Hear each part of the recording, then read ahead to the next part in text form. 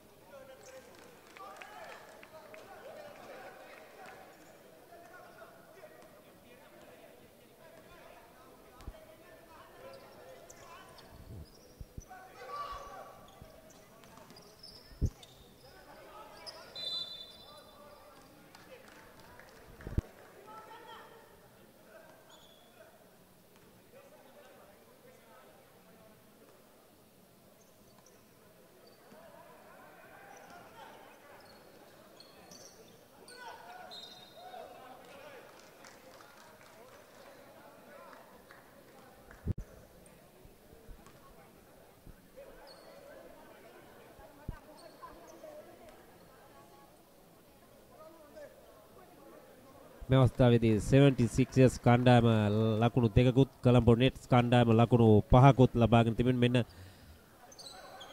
යොමු කිරීම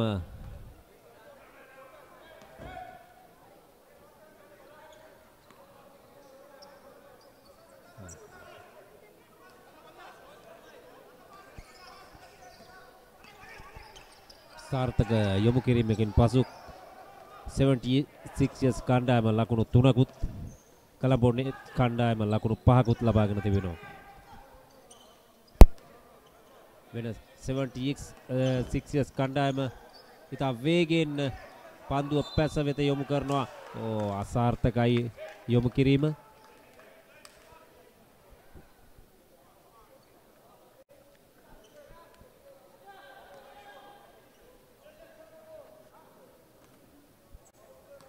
මේ වන විට තරගයේ ඉදිරියෙන් කොළඹ නෙට්ස් කණ්ඩායම ලකුණු 5ක් ලබාගෙන සාර්ථක යොමු කිරීමක් 76ers කණ්ඩායම.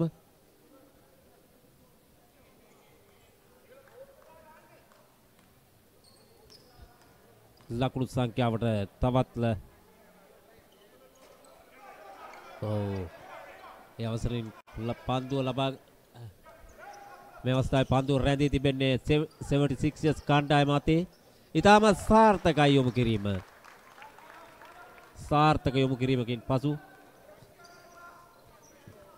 76ers කණ්ඩායමේ ලකුණු සංඛ්‍යාව ඉහළ නංගනවා ලකුණු 6ක් හැටියට. කොළඹ නෙට්ස් කණ්ඩායමේ ලකුණු සංඛ්‍යාව ලකුණු 5යි. මේ අවස්ථාවේදී පන්දුව ඉතාම සාර්ථක යොමු කිරීමක් කොළඹ නෙට්ස් කණ්ඩායම.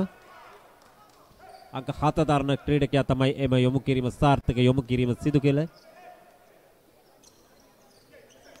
පන්දුව රැඳී පවතින්නේ මේ අවස්ථාවේදී 76ers කණ්ඩායම අතර. පන්දුව දෝලනය වෙනවා, නමුත් පන්දුව ලබා ගන්නවා නැවතත් කොළඹ නෙට්ස් කණ්ඩායම. ලකුණු සංඛ්‍යාවේ වෙනසක් කොළඹ නෙට්ස් කණ්ඩායම ලකුණු 7ක් ලබාගෙන 76ers කණ්ඩායම ලකුණු 6ක් ලබාගෙන මේ අවස්ථාවේදී නැවතත් කොළඹ නෙට්ස් කණ්ඩායම ඉදිරියෙන්.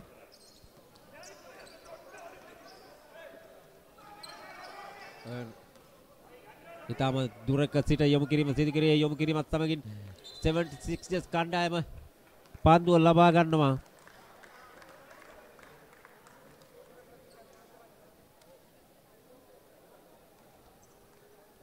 නැවතත් පන්දුව ලබා දෙනවා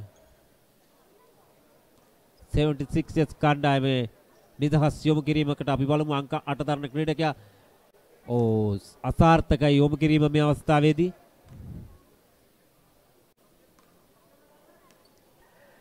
නැවතත් දෙවන යොමු කිරීම නිදහස් යොමු කිරීම සාර්ථක යොමු කිරීමක් අවස්ථාවේදී ඒ අනුව ප්‍රධාන ලකුණු පූර්ව කියවෙනවා 76ers කණ්ඩායම ලකුණු 7ක් සහ නැවතත් වේගයෙන් පැමිණ සාර්ථක යොමු කිරීමක් ඒ අනුව ලකුණු පූර්ව නැවතත් වෙනසක් ලකුණු 9යි 76ers කණ්ඩායම කොළඹ නෙට්ස් ලකුණු 7යි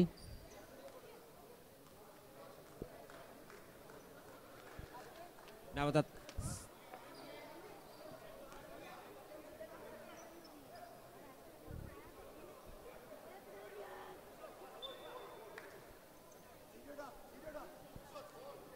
ඒ වගේම කණ්ඩායම් දෙකටම මද විරාමයක් ලැබෙනවා. මේ ඔබ දකින්නේ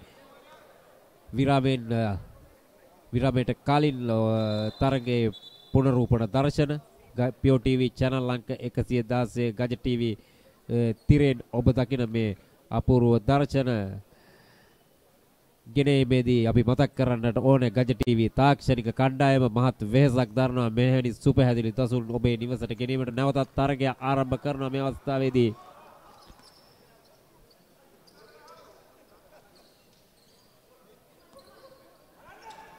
පන්දුව රැඳී පවතින්නේ පන්දුව ක්‍රීඩා පිටියේ ඉවතට හිතවතුනි මෙන්න 76ers කණ්ඩායම පන්දුව ලබාගෙන යොමු කරනවා අසාර්ථකයි යොමු කිරීම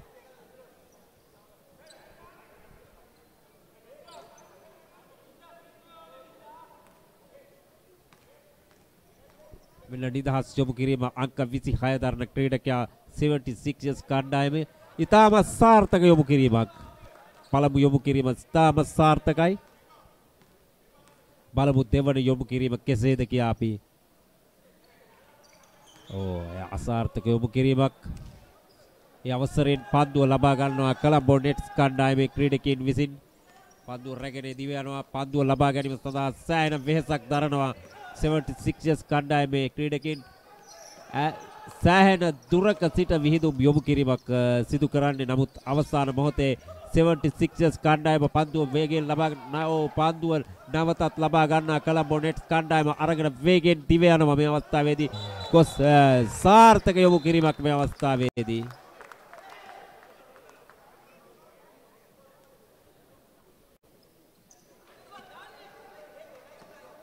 නැවතත් පන්දුව 76ers කණ්ඩායම අතරපත් වෙනවා වේගයෙන් පැමිණ පන්දුව ලබා ගන්නවා කොළඹ නෙට්ස් කණ්ඩායමේ අංක 12 දරන ක්‍රීඩකයා සෑහෙන දිගු දුර සිට යොමු කිරීම සිදු කරන්නේ ඉතාම සාර්ථකයි 76ers කණ්ඩායමේ ලකුණු සංඛ්‍යාව ලකුණු 10යි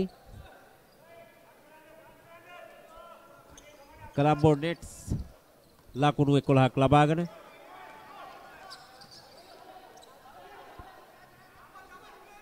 නැවතත් කොළඹ නෙට්ස් ක්‍රීඩකයන් අතීතව තමයි පන්දුව තිබෙන්නේ යොමු කිරීම ඉතාම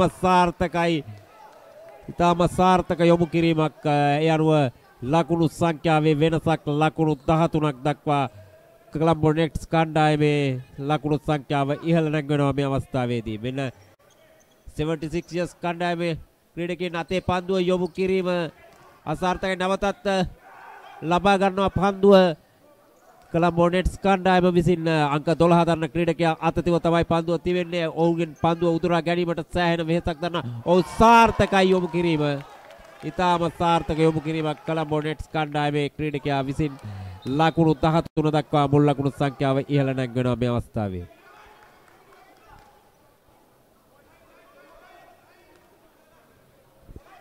පන්දුව රැඳී පවතින ලබා ගන්නවා ඊටාම වේගෙන් අංක 10 දරන ක්‍රීඩකයා පැමිණ යොමු කිරීමක් නමුත් යොමු කිරීමට අවස්ථාවක් නැහැ කොළඹ නෙට්ස් ක්‍රීඩකයන් පන්දුව පසුපස ලුහු බඳින ආකාරය අප දකින්නේ පන්දුව නැවතත් ක්‍රීඩා පිටියෙන් ඉවතට ඇදී යන ආකාරය අපි දකින්නේ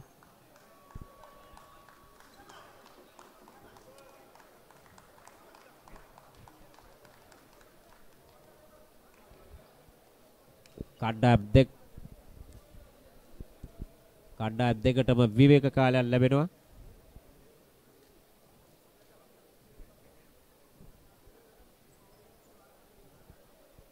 මේ ඔබ දකින්නේ කොළඹ නෙට්ස් කණ්ඩායමේ යොමු කිරීම සාර්ථක යොමු කිරීම වල පුනරූපණ දර්ශන. මේ අංක 12 දරන ක්‍රීඩකයා කොළඹ නෙට්ස් කණ්ඩායමේ. අංක 23 දරන ක්‍රීඩකයාගේ සාර්ථක යොමු කිරීමක් ගජ ටීවී තිරය හරහා ඔබ මේ දකින්නේ. මේ ඔබ දකින්නේ ඉන්දියන් ක්‍රීඩකින්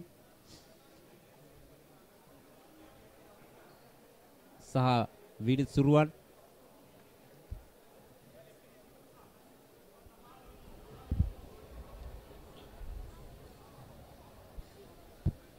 පෙර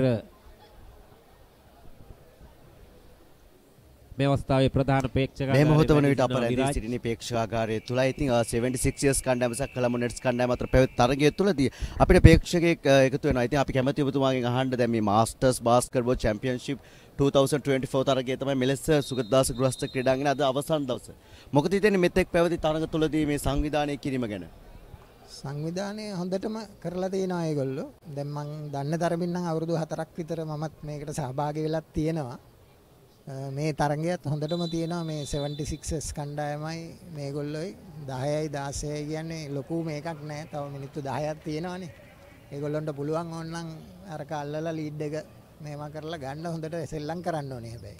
මේක ගොඩාක් හොඳයි හැබැයි මේ දැන් අපි දැක්කා 76 years කණ්ඩායම සහ කොළඹ නෙට්ස් කණ්ඩායම අතර ඉතාමත් දරුණු ලෙස මේ ක්‍රීඩකයන් අතර මේ පන්දු හොමාරු කිරීම සහ පන්දු විදීම් ක්‍රීඩකයන් පන්දු මාරු කිරීම දැක්නට ලැබුණා. ඉතාම උද්‍යෝගයෙන් යුතුව වයස අවුරුදු 40ට වැඩි වුණත් ක්‍රීඩකයන්ගේ ජව සම්පන්නකම තාමත් තියෙනවා. ඒක මේ වගේ තරඟාවලියකින් තමයි ඒක පෙන්වන්නත් පුළුවන්. මොකද නැත්තම් කිසිම කෙනෙක්ට එහෙම එකක් බලා ගන්න ලැබෙන්නෙත් නැහැ. දැන් ඕගොල්ලෝගේ අර ලයිව් ස්ට්‍රීමින් එකක් දෙන හින්දා ගොඩක් වෙලාවට ඒක හැමෝටම බලා ගන්නත් පුළුවන්. තමන්ගේ පවුල් වල අයට, යාළුවෝ අයට ඒ වගේ. බොහොම ස්තුතියි ඔය වගේ එකක් කරනවට ඕගොල්ලෝ. ඔතුමාට බොහොම ස්තුතිවන්ත වෙනවා. ප්‍රේක්ෂක හිතවතුනි අපි තරගයේ දෙස අවධානය යොමු වෙමු. 76 years කණ්ඩායම සහ කොළඹ නෙට්ස් කණ්ඩායම තරගය තමයි මෙලෙස පවතින්නේ. අපි තරගයේ දෙස අවධානය යොමු කරමින් නැවත අපි හමු වෙමු ප්‍රේක්ෂකාගාරය තුලින්. බොහොම ස්තුතියි විරාජ්. ඔබ දුටුවේ ගජ ටීවී අපේ ආදරණීය හිතවතා විරාජ් ලංසකාර. නැවතත් තරගය ආරම්භ වෙලා තිබෙන්නේ ඒ අතරතුර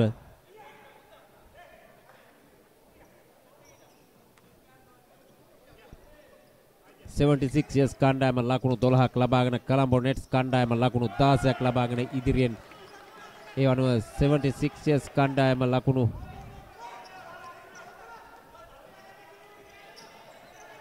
කොළඹ නෙට්ස් කණ්ඩායම ලකුණු 18ක් දක්වා ප්‍රධාන ලකුණු පූර්වයේ කියවෙන්නේ. වෙන නැවතත් කොළඹ නෙට්ස් කණ්ඩායමේ ක්‍රීඩකයන් පන්දුව රැගෙන පැමිණෙනවා.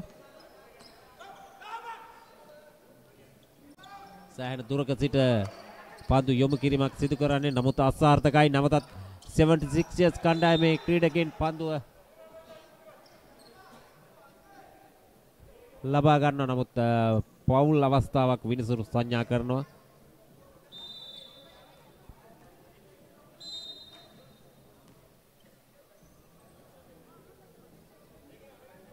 මෙන්න නැවතත් නිදහස් යොමු කිරීමකට සූදානම් 76 years කණ්ඩායමේ අංක 26 දරන ක්‍රීඩකයා අසාර්ථක යොමු කිරීමක් ඒ අවස්ථාවේ.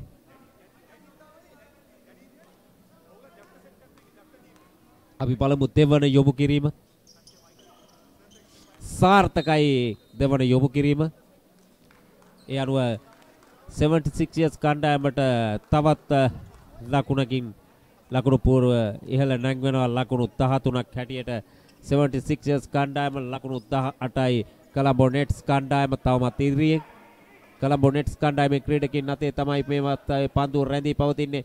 ඉතා වේගෙන් පන්දුව ලබා ගැනීම සඳහා 76 years කණ්ඩායමේ ක්‍රීඩකයන් පන්දුව රැගෙන ලුහුපදිනවා මේ අවස්ථාවේදී.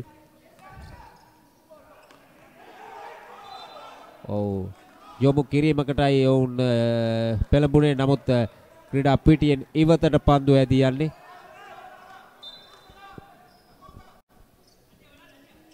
නැවතත් මෙන්න 76 years කණ්ඩායමේ අංක 5 දරන ක්‍රීඩකයා පන්දුව ලබාගෙන යොමු කිරීමක් සිදු කරනවා. නමුත් අසාර්ථකයි යොමු කිරීම.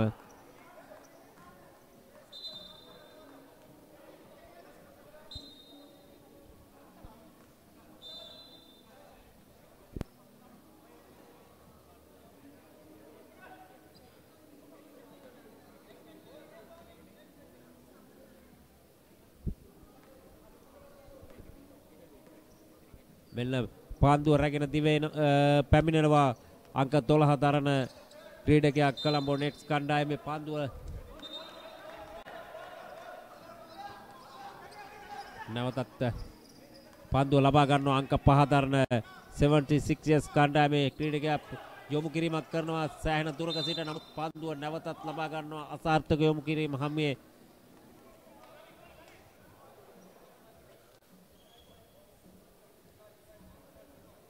විනිසුරුවන් පන්දුව ලබාගෙන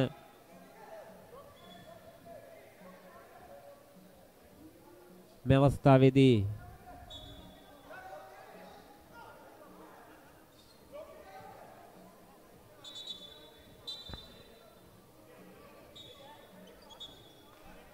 යම්කිසි විනිසුරුවන්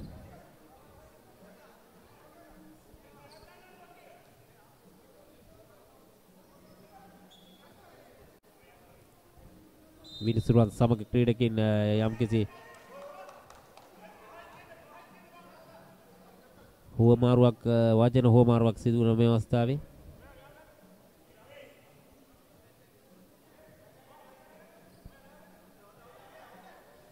අපි බලමු සියල්ල අවසානයේ තරගය ආරම්භ කිරීමට සූදානම්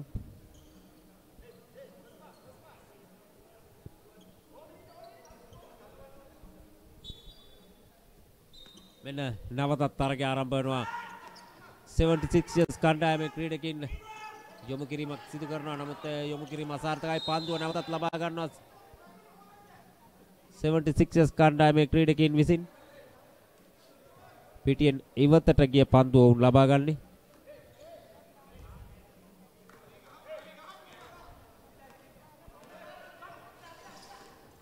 වෙන කොළඹ නෙට්ස් ක්‍රීඩකින් ඊටම වේගයෙන් පන්දුව රැගෙන පන්දුව ක්‍රීඩා පිටියෙන් ඉවතට ඇදී යන අවස්ථාවේදී මේ වන විට ලකුණු සංඛ්‍යාව 76 years කණ්ඩායම ලකුණු 13කුත් කොළඹ නෙට්ස් කණ්ඩායම ලකුණු 18කුත් ලබාගෙන ඉදිරියෙන් කොළඹ නෙට්ස් කණ්ඩායම මේ වන විට තරගයේ ඉදිරියෙන් සිටිනවා මෙන්න සූදානම් කොළඹ නෙට්ස් කණ්ඩායමේ ක්‍රීඩකින් පන්දුව ලබාගෙන වේගයෙන් දිවනවා පන්දුව ලබා ගැනීමට සෑහෙන වෙහෙසක් දරනවා 76 years ක්‍රීඩකින් අංක 23 දරන ක්‍රීඩකයා මෙන්න පන්දුව ලබාගෙන යොමු කරනවා නමුත් යොමු කිරීම අසාර්ථකයි අංක 7 දරන ක්‍රීඩකයා නැවතත් පන්දුව යොමු කරනවා සාර්ථක යොමු කිරීමක් මේ අවස්ථාවේ කොළඹ නෙට්ස් කණ්ඩායමේ අංක 10 දරන ක්‍රීඩකයා යොමු කිරීමක් සිදු කරනවා නමුත් අසාර්ථක යොමු කිරීම හමුවේ පන්දුව ක්‍රීඩා පිටියෙන් ඉවතට ඇදී යන ආකාරය අපි දකින්නේ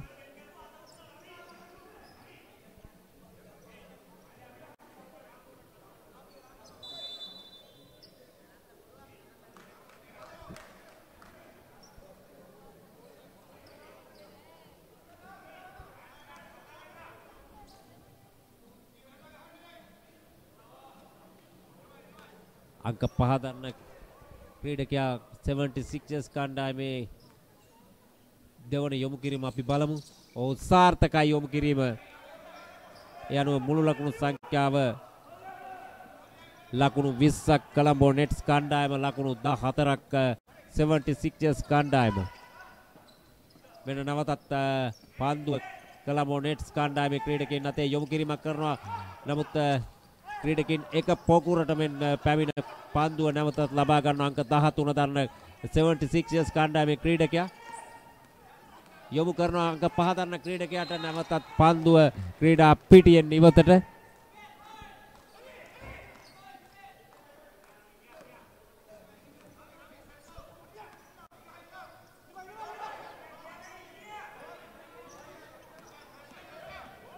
මෙන්න අංක 7 දරන ක්‍රීඩකයා අංක 9 දරන ක්‍රීඩකයා වෙත පන්දුව යොමු කරන අංක 10 දරන ක්‍රීඩකයා පන්දුව ලබාගෙන නැවතත් අංක 12 දරන ජර්සි අංක 12 දරන කොළඹ නෙට්ස් කණ්ඩායමේ ක්‍රීඩකයා වෙත පන්දුව යොමු කරන ආකාරය අපි දකින්නේ අංක 6 දරන ක්‍රීඩකයා සාර්ථකයි යොමු කිරීම කොළඹ නෙට්ස් කණ්ඩායමේ ඒ අනුව මෙන්න පන්දුව නැවතත් ලබා ගන්නවා 76 years කණ්ඩායමේ අංක 15 දරන ක්‍රීඩකයා ලබා ගැනීමෙන් පසුව අංක 12 දරන ක්‍රීඩකයා කොළඹ නෙට්ස් කණ්ඩායමේ පන්දුව ලබාගෙන අංක 6 දරන ක්‍රීඩකයා වෙත පන්දුව යොමු කරනවා නැවතත් විනිසුරුවන් අතර පන්දුව පත් වෙනවා.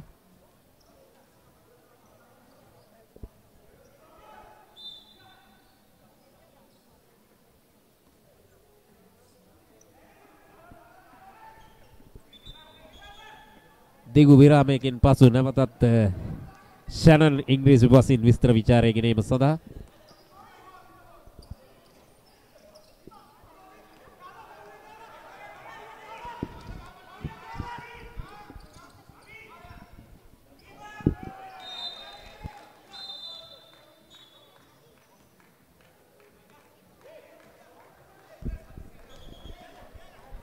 That's right, Tisura. Right now we are witnessing the match between 76ers and Colombo Nets, the over 45 men's category. Colombo Nets in the lead with 23 points, while we have 76ers trailing with 14 points on the board, and that is a 9-point deficit for 76ers. With quite a few arguments on courts, these teams are fighting out and battling it out hard on the court to obtain the win and take the lead. Number 26 going for his first free throw, and he makes it.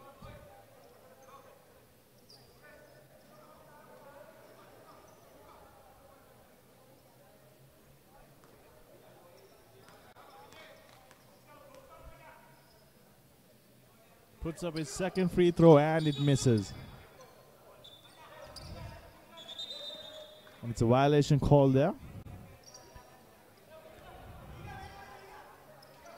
So Colombo Nets will regain possession of the ball. Number 7 passes on to number 13.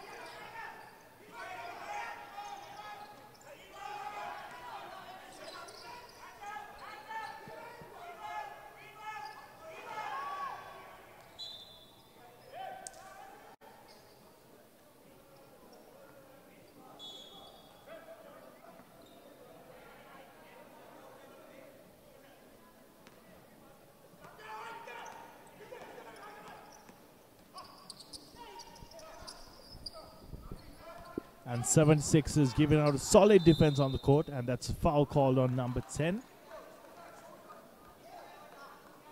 And that'll be a side ball awarded to Colombo Nets.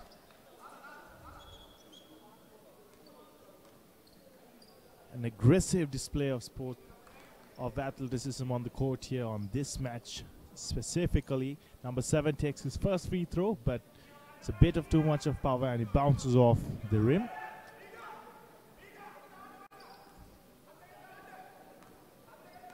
And he attempts his second free throw, and he will be awarded another free throw for the violation caused. Or was it not? I believe there should be another free throw for Colombo Nets, as one of 76's players jumped into the free throw box as before he attempted the free throw. But however, 76ers successfully scored a point on the other end of the court. Now Colombo Nets, number 8. And that's a foul once again.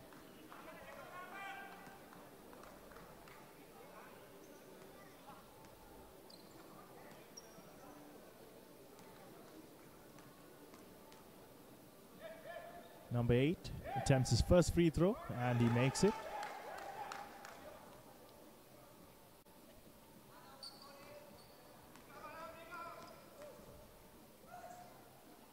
Puts up his second free throw, which comes up short, and number 12 from 76ers advances to the other end of the court. Ball is out of play, but still in possession of 76ers. Number 12 ready to pass on the ball. Passing on to number 26 in the post. Post up, spin move, and he misses, but however it's a foul call. So I believe he will get 2 free throws.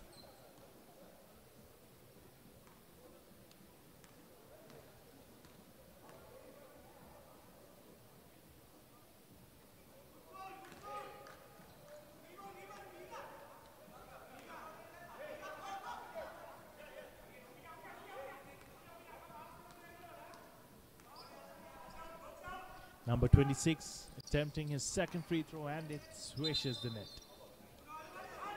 And an out of bounds called against Colombo Nets, and 76ers will regain position. A long pass across the court, and once again it's intercepted and gone out of court by number 12 from Colombo Nets. A three-point attempt by number 10, misses, rebound by number 10 itself, rebounds the ball he missed, and he passes across the floor for another three-point attempt. Number 12 regains possession of the ball, a quick pass in there, and a foul called.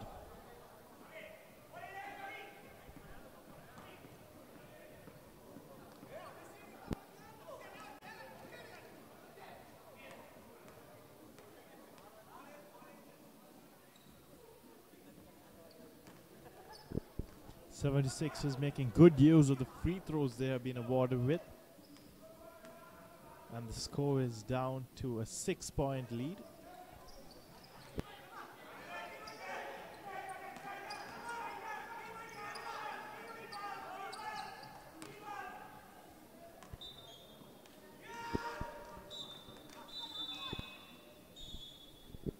Quite a bit of noise and a commotion on the court. And Colombo Nets have called for a timeout with just 0.7 seconds remaining.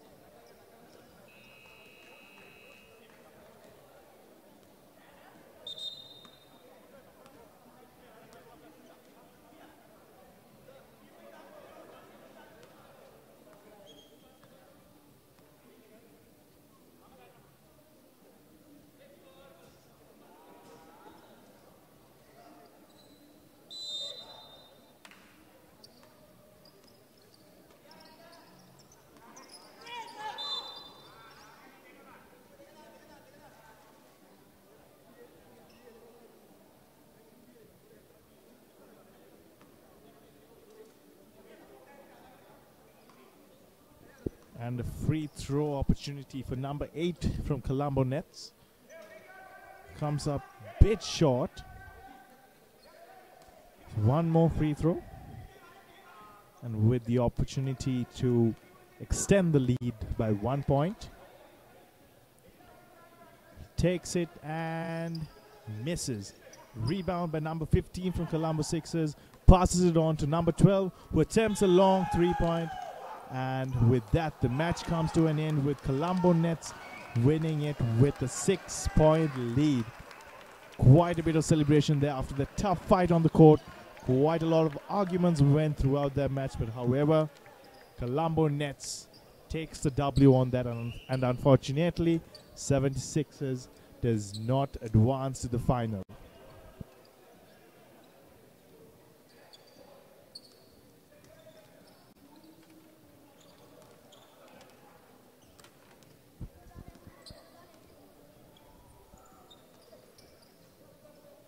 එම තරගය මේ අවස්ථාවේදී නිමා වෙනවා. තරගයේ ජයග්‍රහණය කරනවා කොලම්බෝ නෙට්ස් කණ්ඩායම 76ers කණ්ඩායම පරදවා එම තරගයේ ජයග්‍රහණය ලබා ගන්නේ කොලම්බෝ නෙට්ස් කණ්ඩායම. කණ්ඩායම් දෙකම කරට කර තරග වැදුනා. කෙසේ නමුත් අවසන් මොහොතේ ජයග්‍රහණය කළේ කොලම්බෝ නෙට්ස් කණ්ඩායම. මේ ඔබ දකින්නේ පුනරූපන දර්ශන වලින් කොලම්බෝ නෙට්ස් කණ්ඩායමේ ඒ සාර්ථක යොමු කිරීම ලකුණු ලබා ගැනීම. 76ers කණ්ඩායමත් ඊට දෙවනි නැහැ. ඔවුනුත් එලෙසම තමන්ගේ ශක්තිය උපරිමය යොදවා මෙම තරගයේ ජයග්‍රහණය කරන්නටයි සෑහෙන වෙහෙසක් දරුවේ. නමුත් අවසන් මොහොතේ කෙසේ නමුදු තරගයේ ජයග්‍රහණය කරනවා කොළඹ නෙට්ස් කණ්ඩායම.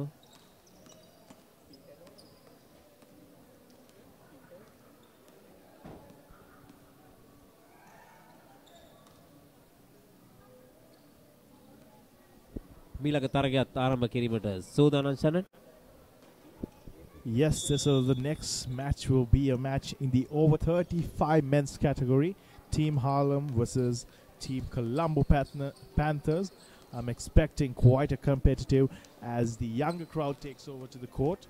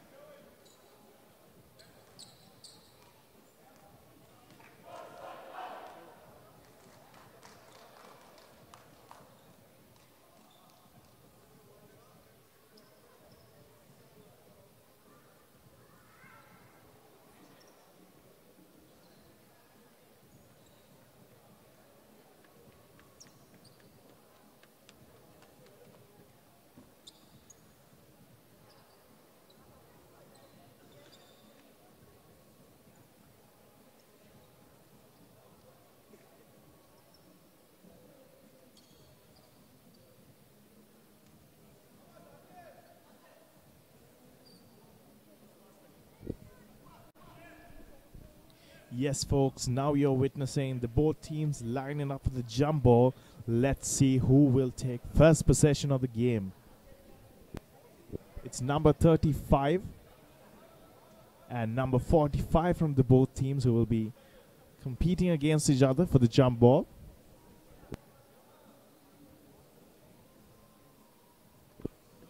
The team in purple jerseys will be Colombo Panthers, while the team in black jerseys will be Team Harlem.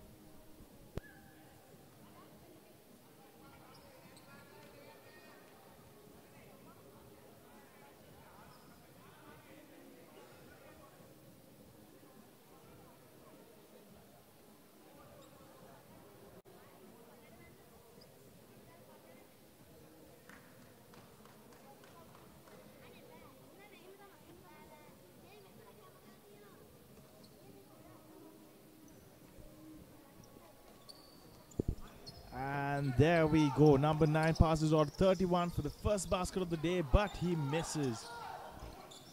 Number 9 with the rebound, and it's a jump ball. Team Harlem will win possession of that jump ball.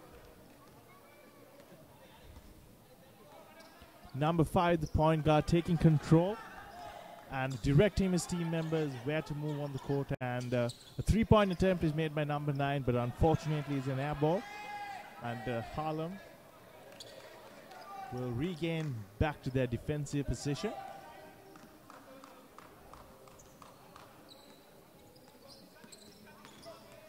Number 33 passes it on to number... No, he makes a shot. And a beautiful rebound there by... A powerful rebound by their number 23 from Harlem. Number 9 passes number 45, the mid-range jumper, and it's good.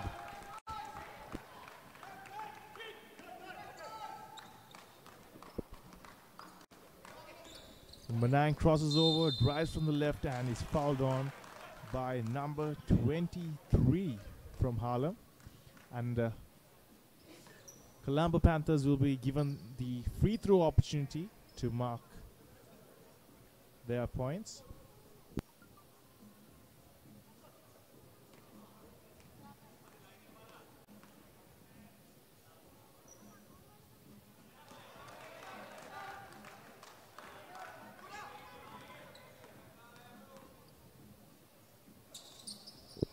And with that, Colombo Panthers even ups the scoreboard. Number 5 advancing down the court, passes it on to number 32. Gets a good look and a pass down there, which is stolen by number 31. 33 goes for the three-pointer and misses. Number 9 with the offensive rebound. Number 33 once again with the rebound. Passes on to number 9. 31 goes for the three-pointer. Is it good? No, it's not good, and it's stolen by number 23 from Harlem. Number 45 advancing down. Passes on to number 9. 32. A backdoor cut over there. And he gets a good look at the rim.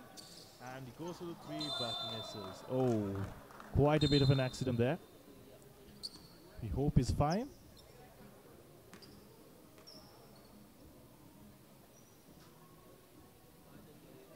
I believe his glasses are not in the best state, but however, he plugs it back on and he's good to go, I believe.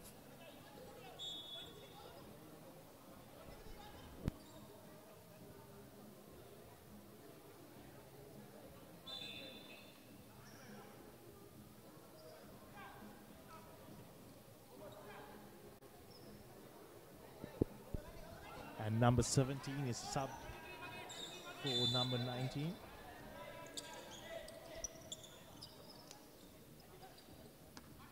Number 10 passes it on to the corner, number 9.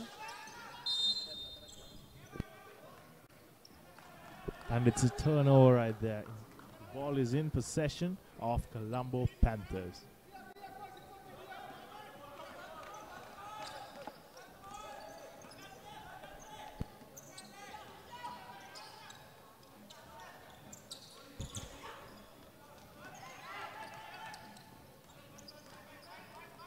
ඊළඟ තරගය ආරම්භ වී තිබෙන්නේ කොළඹ පැන්තර්ස් කණ්ඩායම සහ හාලම් කණ්ඩායම අතර තරගය. කණ්ඩායම් දෙකම ලකුණු දෙක බැගින් ලබාගෙන සිටින්නේ. දම් පැහැති ජර්සිය පැළඳගෙන කොළඹ පැන්තර්ස් කණ්ඩායම, කළු පැහැති ජර්සිය පැළඳගෙන හාලම් කණ්ඩායම. මේ අවස්ථාවේ කොළඹ පැන්තර්ස් කණ්ඩායම අතේ තමයි පන්දුව සුරගව පවතින්නේ.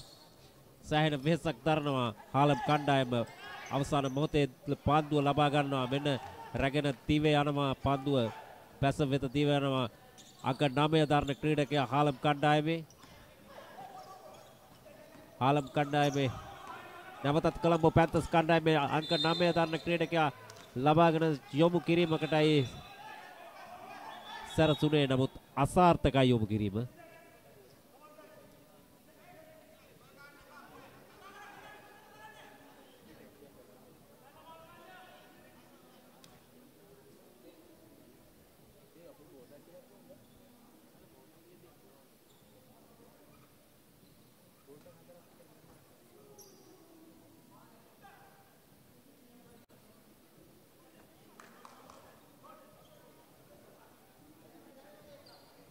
මෙන්න තරගය ආරම්භ කිරීමට සියල්ල සූදානම් යලිත්.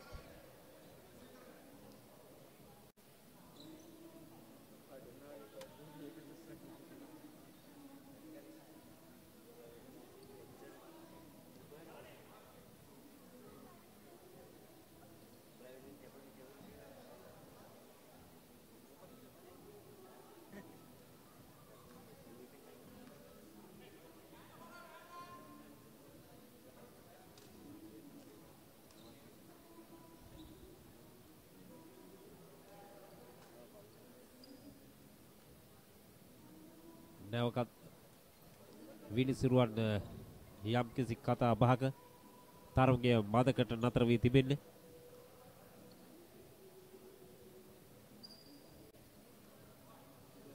සියල් විසඳීමෙන් පසුව නැවතත්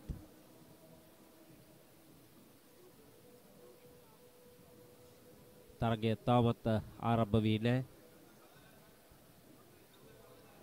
අතරතුර අපි මතක් කරන්නට ඕනේ දින 4ක් පුරාවට පැවති මෙම තරගාවලිය බොහොම සාර්ථකව අවසන් දිනය දක්වා පැමිණ තිබෙනවා. අද දිනේ සවස් භාගයේ වන විට අවසන් තරග වලින් පසුව මෙම තරගාවලිය අවසන් වෙනවා. ශ්‍රී ලාංකීය ක්‍රීඩාවේ ප්‍රමුඛයා සහ එකම ක්‍රීඩා නාලිකාව ශ්‍රී ලාංකීය ක්‍රීඩා නාලිකාව රූපවාහිනී නාලිකා අතර ගජ ටීවී මේ සියල්ල සජීවීකරණය කරනවා මේ දින 4 පුරාවටම. මෙන්න තරගය නැවතත් ආරම්භ වෙනවා. සාර්ථකයි යොමු කිරීම.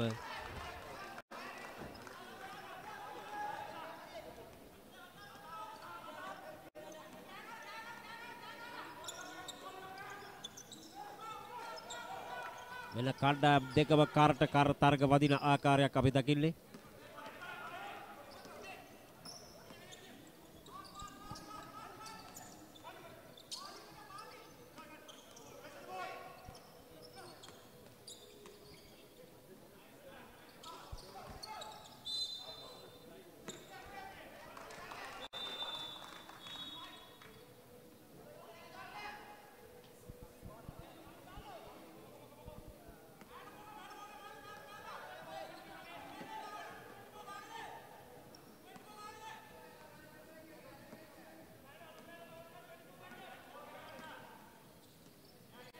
හාලම් කණ්ඩායම ක්‍රීඩකයන් අතේ පාන්දුව නැවතත් සෑහෙන වෙහෙසක් දරනවා.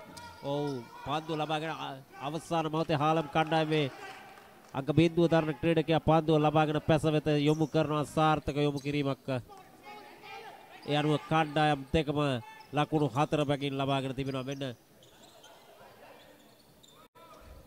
නැවතත් යොමු කිරීම අසාර්ථකයි. නැවතත් හාලම් කණ්ඩායමේ ක්‍රීඩකයන් පන්දුව ලබා ගන්නවා මේ අවස්ථාවේදී.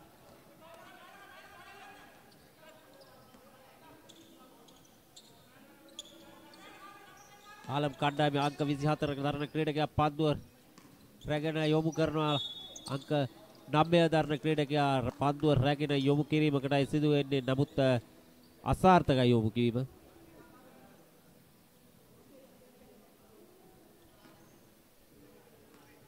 මෙන්න අංක 9 දරන හාලම් කණ්ඩායමේ ක්‍රීඩකයා සාර්ථක නිදහස් යොමු කිරීමක්.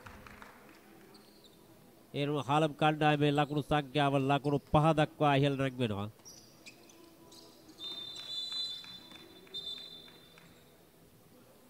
නැවතත් දෙවන යොමු කිරීමත් සමග හාලම් කණ්ඩායමේ ලකුණු සංඛ්‍යාව ඉහළ නැග්වෙනවා. ලකුණු 6 දක්වා ලකුණු 4යි කොලම්බෝ පැන්තර්ස් කණ්ඩායම.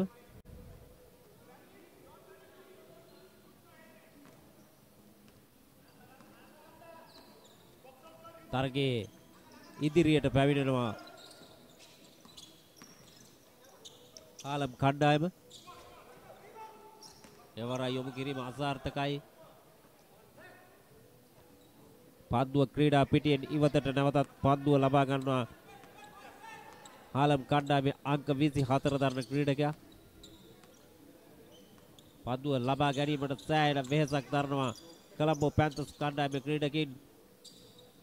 ක්‍රීඩකින් එක පොකුරට රොද බදිනවා පන්දුව ලබා ගැනීමට. නමුත් අවසාන මොහොතේ හාලම් කණ්ඩායමේ ක්‍රීඩකයා අංක 10 දරන ක්‍රීඩකයා පන්දුව ලබාගෙන සාර්ථක යොමු කිරීමක්. ඒ අනුව හාලම් කණ්ඩායමේ ලකුණු සංඛ්‍යාව ලකුණු 8 දක්වා ඉහළ නැග්වෙනවා.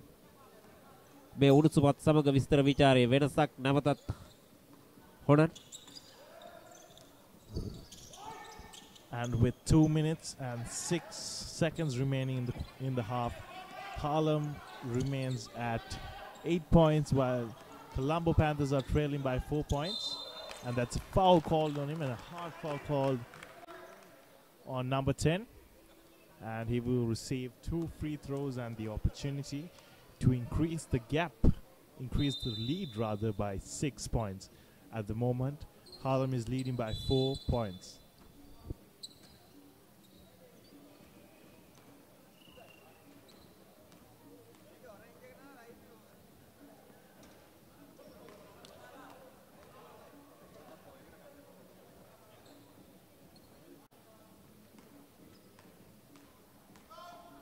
Number 10 going for his second free throw, misses, and the rebound is grabbed by number 23 aggressively.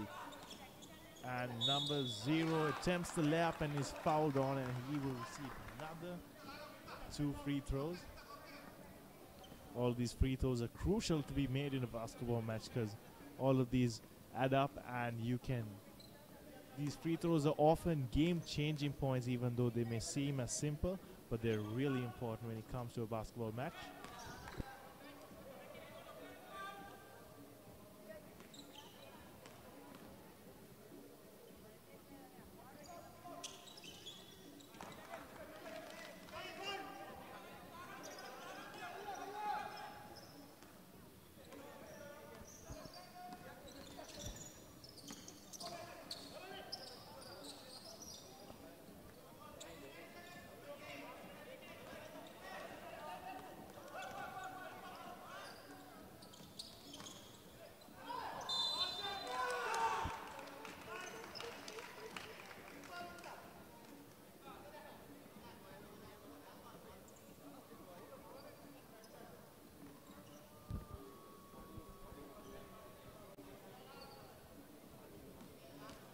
ලකුණු පූර්ව වෙනසක් මේ අවස්ථාවේදී හාලම් කණ්ඩායම ලකුණු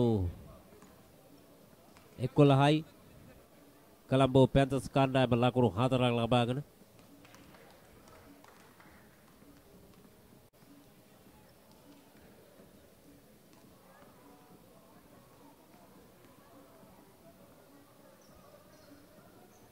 නැවතත් කණ්ඩායම් දෙකටම කෙටි විරාමයක් ලැබෙනවා.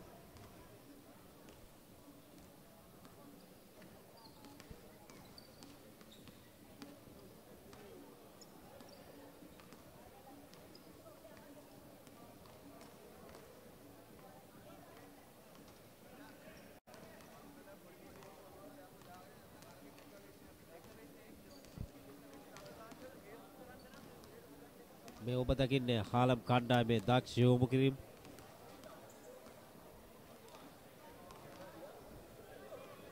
කොළඹ පැන්තර්ස් කණ්ඩායමත් එලෙසමයි පුනරූපන දර්ශන වලින් අපට දැක ගන්නට පුළුවන් මේ අවස්ථාවේ කණ්ඩායම් දෙකේම දක්ෂතා කරට කර පෙන්වන අවස්ථාවක්.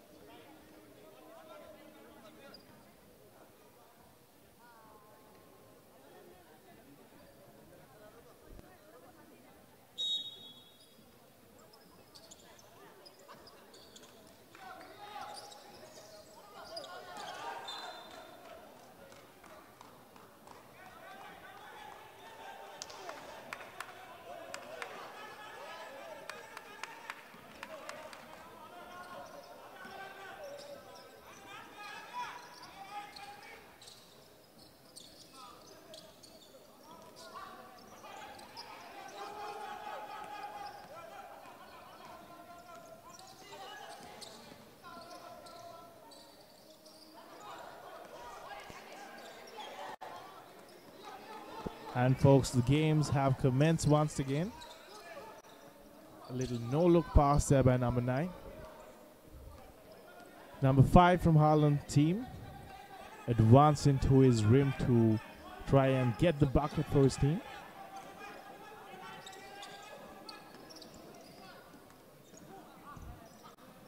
(24) to number 9. Number 9 looking for his post player, and he kicks it back out.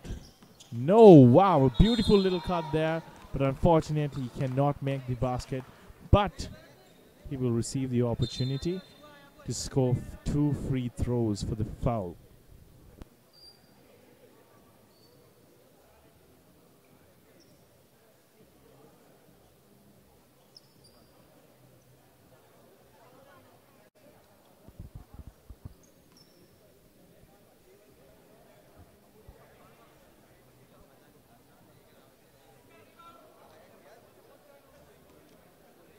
ආලම් කණ්ඩායම ලකුණු 12ක් ලබාගෙන තරගයේ ඉදිරියෙන්. කොළඹ පැන්තර්ස් කණ්ඩායම ලකුණු 4යි. නැවතත් තරගය ආරම්භ කිරීම සඳහා සියල්ල සූදානම්. විනිසුරු පන්දුව අතතිව යම් උපදෙස් ලබා දෙනවා. මෙන්න නිදහස් යොමු කිරීමකට සූදානම්. සාර්ථකයි යොමු කිරීම.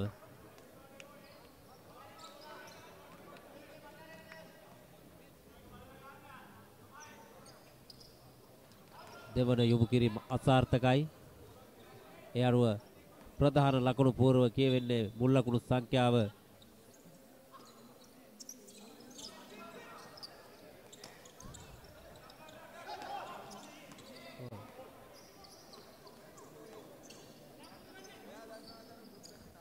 ආලම් කණ්ඩායම ලකුණු 13ක් ලබාගෙන ඉදිරියෙන්.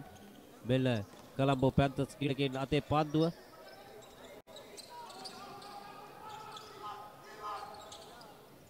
තම්පහත් ජර්සිය පැළඳගෙන කොළඹ පැන්තර්ස් ක්‍රීඩකයන්, ඒ වගේම ආලම් කණ්ඩායම කළු පැහැති ජර්සිය පැළඳගෙන පන්දුව ක්‍රීඩා පිටියෙන් ඉවතටයි ඇදී යන්නේ. මෙන්න විනිසුරු නැවතත් පන්දුව ආලම් කණ්ඩායමට ලබා දෙනවා. පන්දුව මේ අවස්ථාවේ ආලම් කණ්ඩායමේ ක්‍රීඩකයන් අතේ වේගෙන් පන්දුව ලබා ගැනීමට සෑහෙන වෙහෙසක් දරනවා කොළඹ පැන්තර්ස් කණ්ඩායම.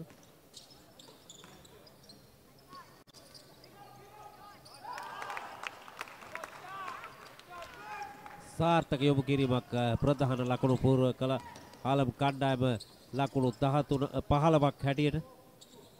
කොළඹ පැන්තර්ස් තාමත් ලකුණු 4යි.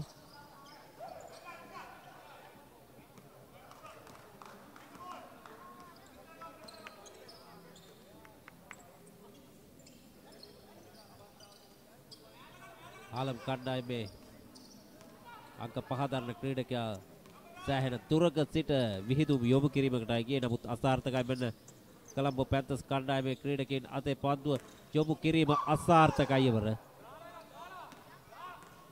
නැවතත් ආලම් කණ්ඩායමේ අංක 45 දරන ක්‍රීඩකයා යොමු කිරීමක් සිදු කරන අවස්ථාවේදී ලකුණු සංඛ්‍යාව ඉහළ නැංගන මුල් ලකුණු සංඛ්‍යාව ලකුණු 17ක් හැටියට. සෑහෙන වේලාවක සිට ලකුණු පූර්වයේ කොළඹ පැන්තර්ස් කණ්ඩායමේ ලකුණු රැඳී සිටින්නේ ලකුණු 4.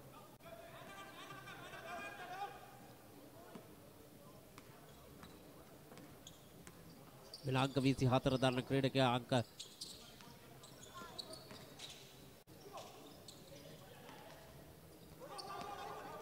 නැවත කොළඹ පැන්තර්ස් කණ්ඩායමේ අංක 9 දරන ක්‍රීඩකයා පන්දුව රැගෙන අංක 31 දරන ජර්සිය පැළඳ සිටින ක්‍රීඩකයාට පන්දුව යොමු කරනවා. ඒව ඔහුගෙන් පන්දුව ලබා ගන්නවා කොළඹ ආලම් කණ්ඩායම. ආලම් කණ්ඩායම අංක 5 දරන 45 දරන ක්‍රීඩකයා සාර්ථක යොමු කිරීමක් සිදු කරන මේ අවස්ථාවේදී. ඒ අනුව මුල් ලකුණු සංඛ්‍යාව ලකුණු 19යි. ආලම් කණ්ඩායමේ කොළඹ පැන්තර්ස් ලකුණු 6ක් ලබාගෙන.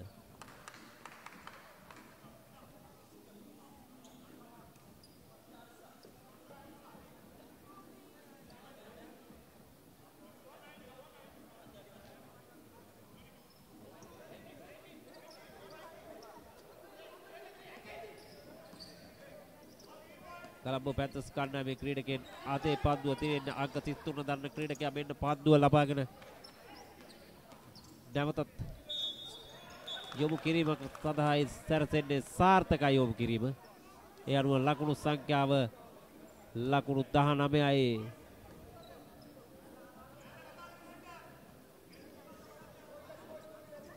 ආලම් කණ්ඩායම ලකුණු 8යි.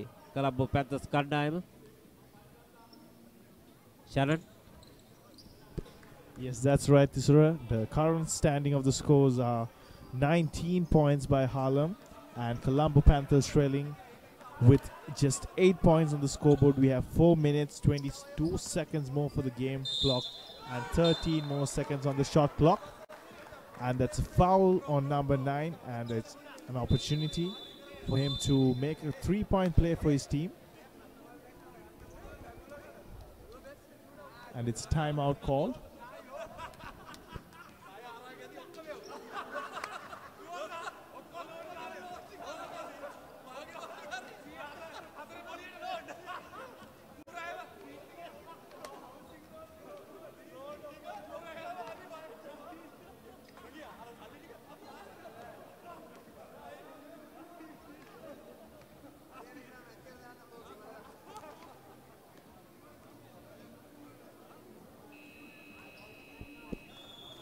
And what you're witnessing right now is a few highlights of Team Harlem scoring their buckets, and now it is Colombo Panthers with a beautiful pass undercut and under the basket. Number 45 with a nice little layup there.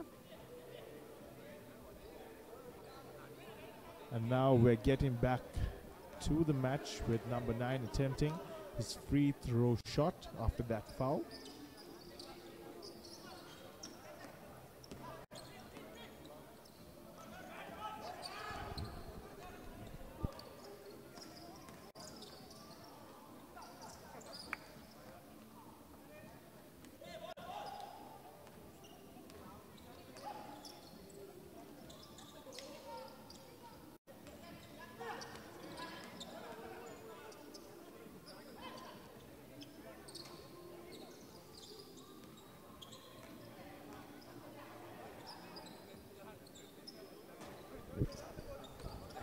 And the rebound is grabbed by number 31 from Colombo Panthers.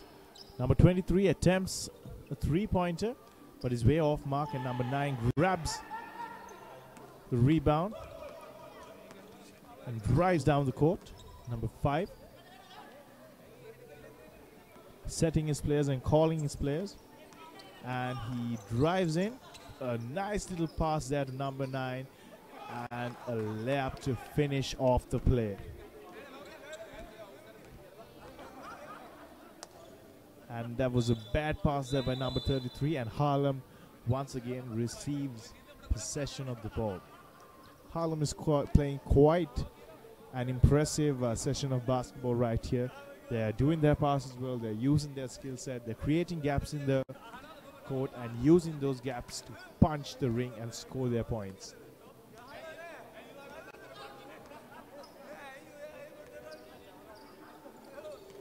Number 32 drives aggressively to the rim, but is unable to finish the shot off.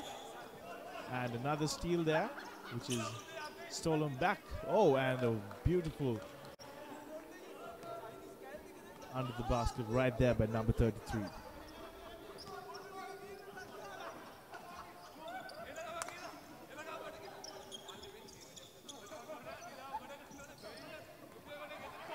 Number 9 makes a pass to number 35, but it's a bit too long and out of his reach.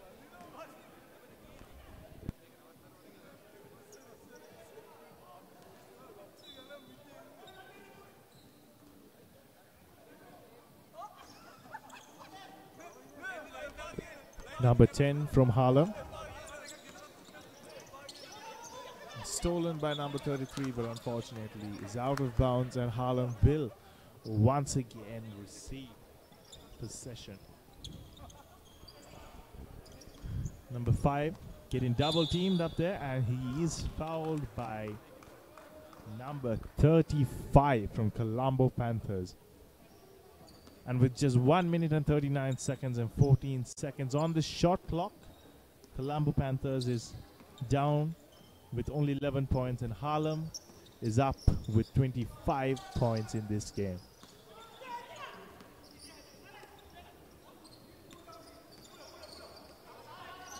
Number 33 passes on to number 35. 35 for the three-pointer, and it's good.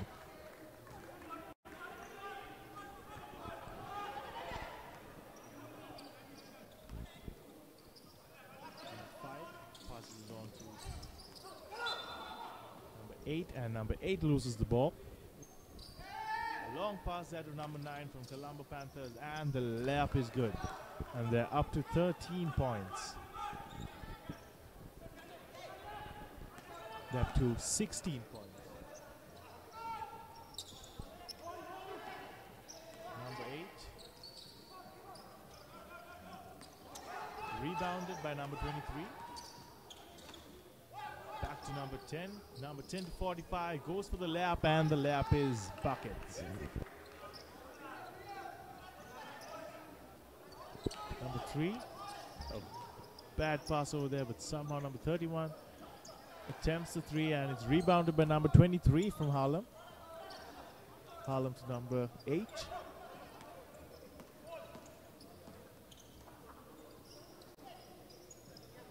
Number 5 to 45. Just 22 more seconds remaining on the game clock, folks, and just 3 more seconds on the shot clock.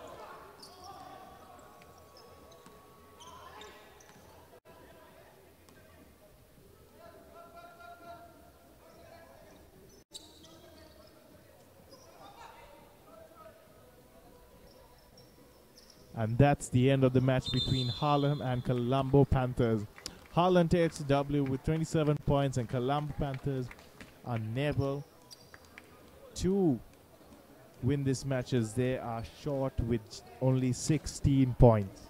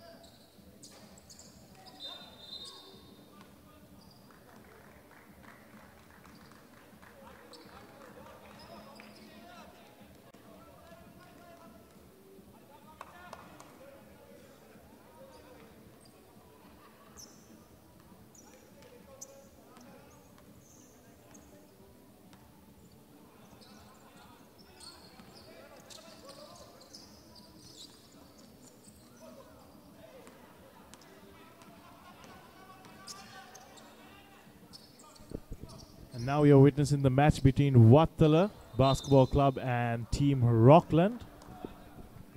The scores are yet to add on to either of the teams.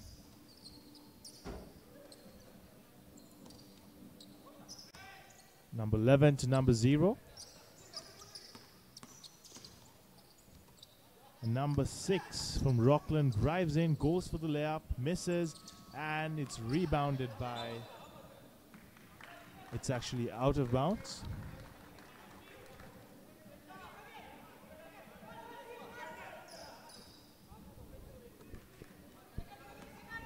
Number 8 from Wattala BC. Passes it on to number 9. Number 9 moves the ball around the court. Number 9 gets the three-point attempt and he makes it.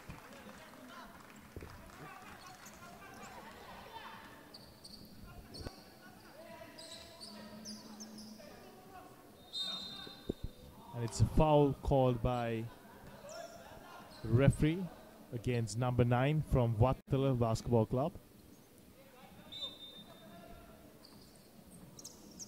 And it's another three-point attempt and it's good. Buckets. Number 8 passes it on across the court to number 9 to 13.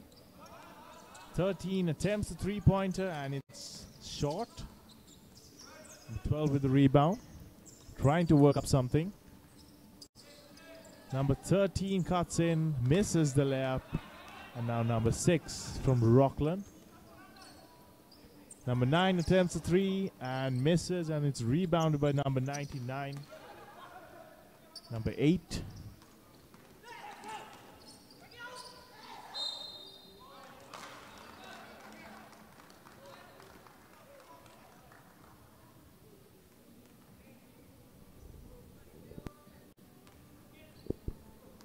And number 8 will step up for his 3-point, for his free throw attempt.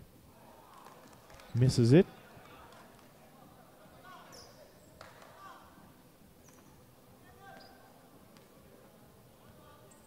And he puts up his second free throw attempt and swishes it. And number 6 from Rockland advancing as the point guard passes on to number 99. 99 back to 6. 6 to 11. And a drive to the rim. And a nice, beautiful tip-off by number 11 there.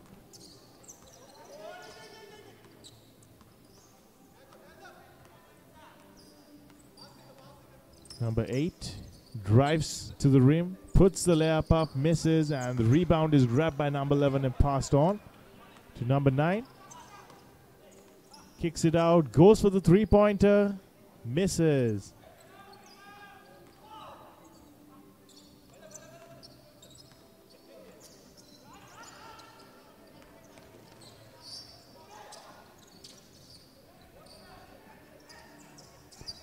Number 12 goes for the long-range three-pointer. Too much of power on that. And number 0 attempting from the three-point line on the other end of the court, misses it, and is rebounded by number 13 from Wattala BC. Number 8 guarded by number 6 from Rockland, passes it on to the post, and a beautiful cut there, but unfortunately he cannot convert the point.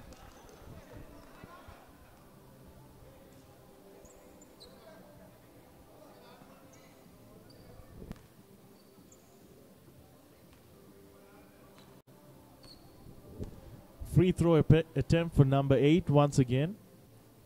Swishes it. Rockland is 4 points behind in the game. And now they're down by 5 points.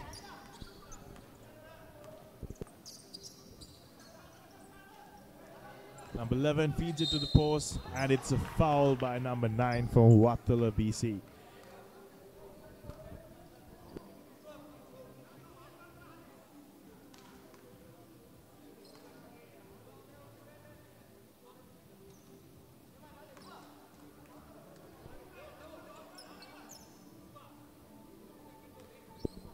As you can see, Rockland certainly has the size advantage on the court, and I believe they're taking maximum advantage out of it.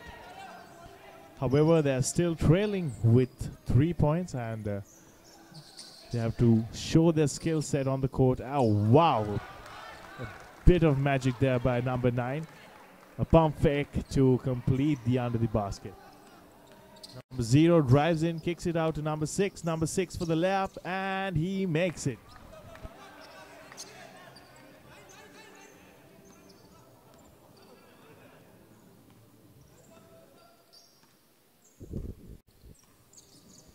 Number 13. Pick and roll there. He uses the screen, kicks it out once again. Kicks it back into number 8, and he, wow, it spins off the rim, and the rebound is taken by number 0 from Rockland. Kicks it out, and the 3-point attempt by number 9 misses.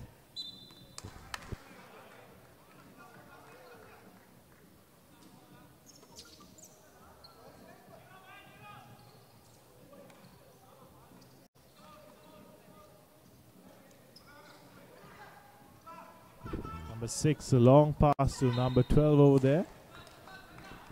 And he's fouled once again, and he has the chance to make a 2-point play.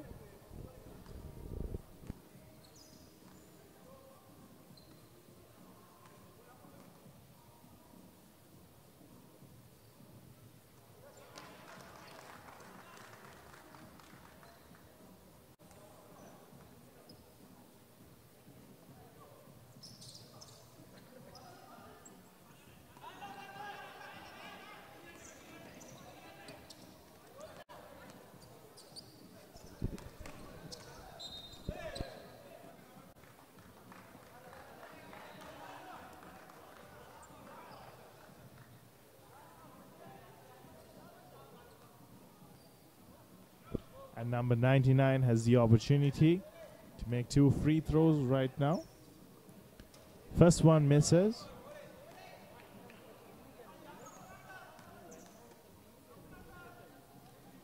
Second puts it up, puts it in. Number 8 dribbling down the court.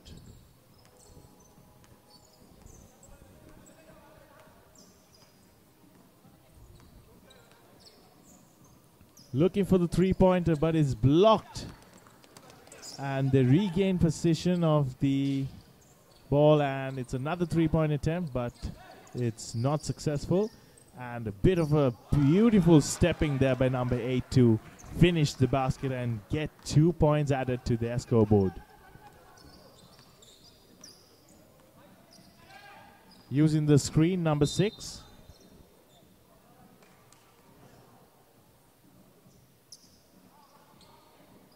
And another 3-point attempt, which is unsuccessful. And it's a side ball in favor of Rockland. Number 9 passes to number 11. Number 11 to 6. 6 to 0. Drives in. Finds the jumper. Misses. And number 99 makes the under the basket. Too much power on that pass right there. And Rockland will regain possession.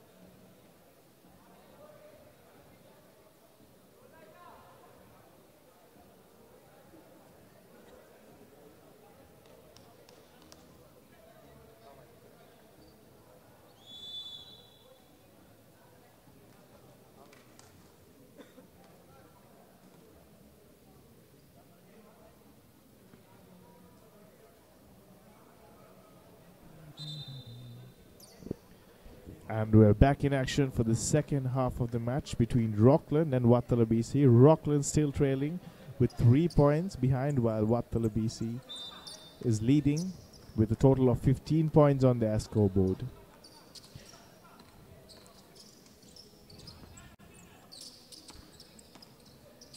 Wow, a little beautiful drive into the basket and finish there by number 6 from Rockland.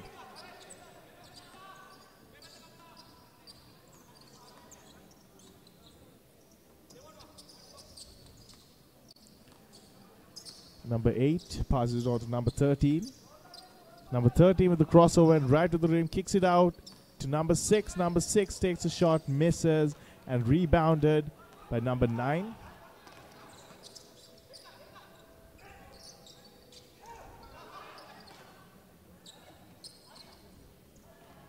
A 3-point attempt there, misses and blocked. And number 11 once again for the under the basket.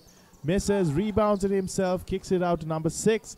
Number 6 takes the 3 and misses. Quite a close game we are witnessing here at Sugardasa Stadium, brought to you live by Gaja TV.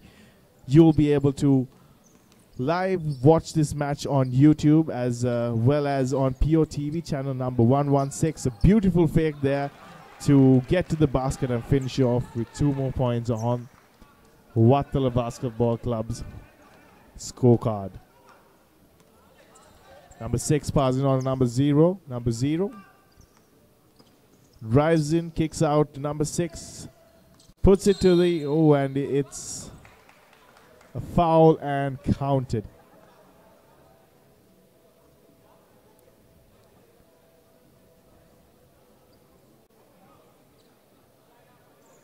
A chance to level up the scores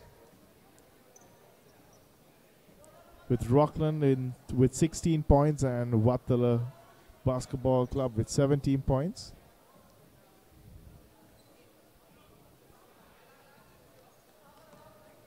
Number 99 shoots, misses.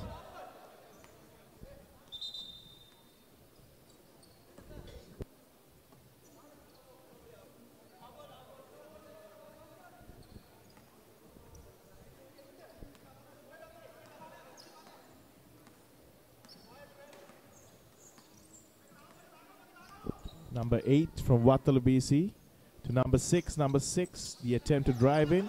Passes on number 9 with the 3-pointer. And it's way short. Number 99 from Rockland takes the rebound, rides down the court, passes on to number 11. 11 to 6. Post stop. And the under the basket for them to finally take the lead of the game.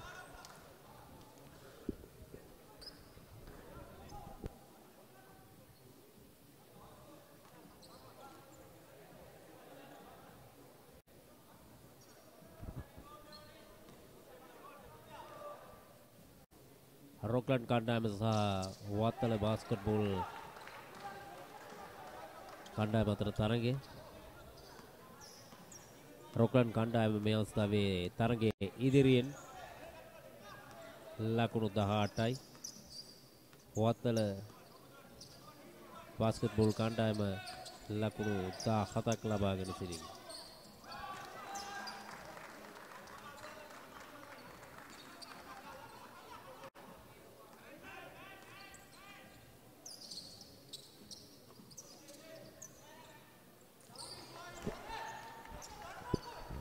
Quite a close game we are witnessing here at Sugardasa Stadium with the team Rockland 21 points and Wattala Basketball Club with 20 points. The lead is getting exchanged between these two teams, and with just 5 minutes and 50 seconds of the game clock and 7 seconds on the shot clock, Wattala BC should attempt to make this shot. However, it's a 24-second violation and the ball is turned over towards the favor of Rockland, and he goes for the layup but is fouled.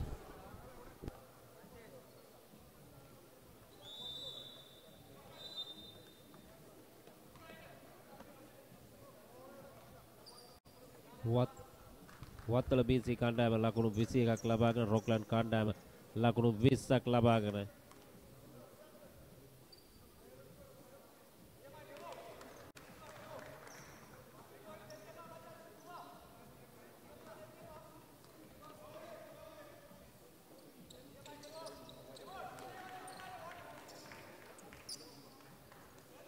තාම සාර්ථක යොමු කිරීමක්. ඒ අනුව නැවතත් රෝක්ලන්ඩ් කණ්ඩායමේ ලකුණු සංඛ්‍යාව ඉහළ නැංවන ලකුණු 23ක් දක්වා. වත්තල විසි කණ්ඩායම ලකුණු 20යි. වත්තල BC කණ්ඩායමේ ක්‍රීඩකයින් ඉතා වේගෙන් පන්දුව රැගෙන තිබේ යනවා මේ අවස්ථාවේදී. ඉතින් යොමු කිරීම අසාර්ථකයි. ඒ අනුව රෝක්ලන්ඩ් කණ්ඩායම නැවතත් පන්දුව ලබා ගන්නවා අංක පහ දරන ක්‍රීඩකයා අංක 6 දරන ක්‍රීඩකයා පන්දුව යොමු කළා. නමුත් පන්දුව ක්‍රීඩා පිටියේ නිවතට මෙන්න සාර්ථක යොමු කිරීමක්.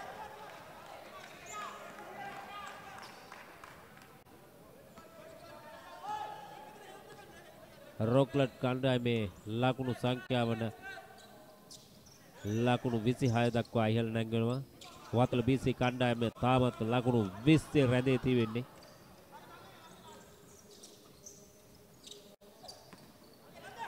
එවර යොමු කිරීම අසාර්ථකයි. නැවතත් වත්තල BC කණ්ඩායම පන්දුව ලබා පැස්සෙනුත් ඉවතට ඉහළට පන්දුව එසවෙනවා.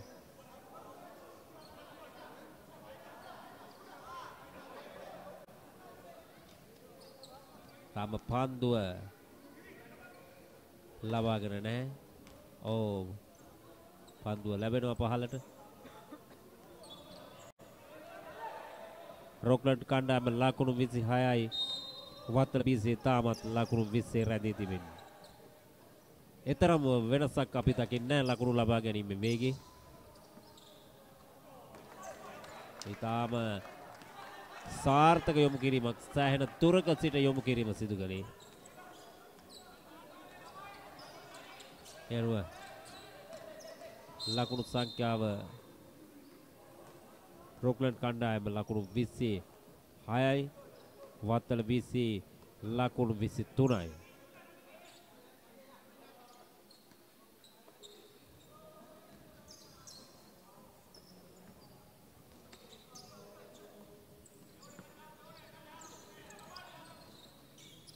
රෝක්ලන්ඩ් කණ්ඩායමේ අංක 6 දරන ක්‍රීඩකයා පන්දුව ලබාගෙන යොමු කරනවා.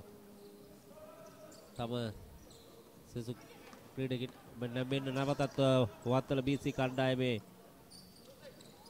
අංක 6 දරන ක්‍රීඩකයා පන්දුව ලබා ගන්නවා. ලබාගෙන නැවතත් යොමු කිරීම සාර්ථකයි. ඒ අනුව වත්තල BC කණ්ඩායමේ ලකුණු සංඛ්‍යාව ලකුණු 25 දක්වා ඉහළ නැංගෙනවා. ලකුණු 26යි රෝක්ලන්ඩ් කණ්ඩායම. කරට කර ලකුණු ලබා ගන්න තරගයක් හැටියට අපට හඳුන්වන්න පුළුවන්. කණ්ඩායම් දෙකටම විවේකයක් ලැබෙනවා. විවේකයේ අතරතුර අපි මේ දකින්නේ පුනරූපන දර්ශන. රෝක්ලන්ඩ් කණ්ඩායමේ අංක 9 දරන ක්‍රීඩකයා ඒ සාර්ථක යොමු කිරීම.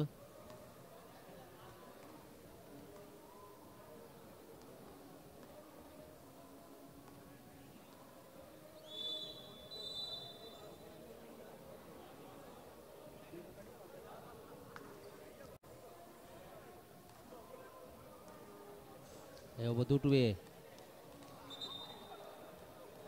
වත්තල BC කණ්ඩායමේ තවත් දක්ෂ යොමු කිරීමක්.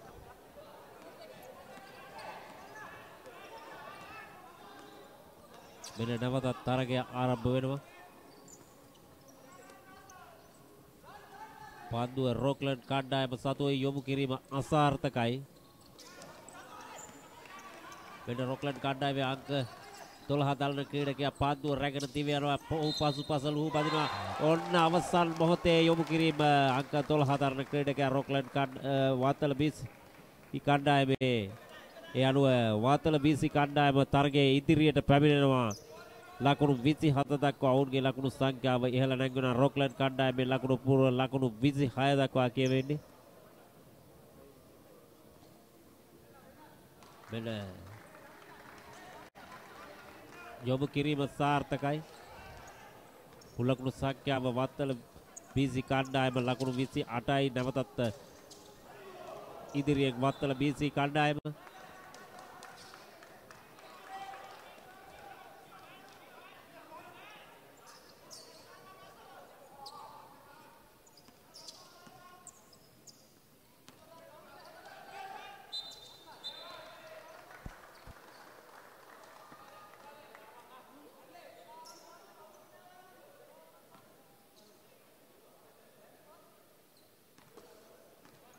මේ ඔබ දකින්නේ වත්තල කණ්ඩායමේ ජීවන්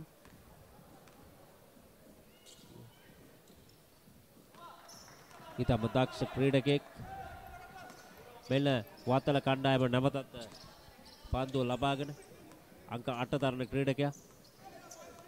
ඔහුගෙන් පන්දුව ලබා ගැනීමට සෑහෙන උත්සාහයක රොක්ලන්ඩ් කණ්ඩායමේ ක්‍රීඩකයින්.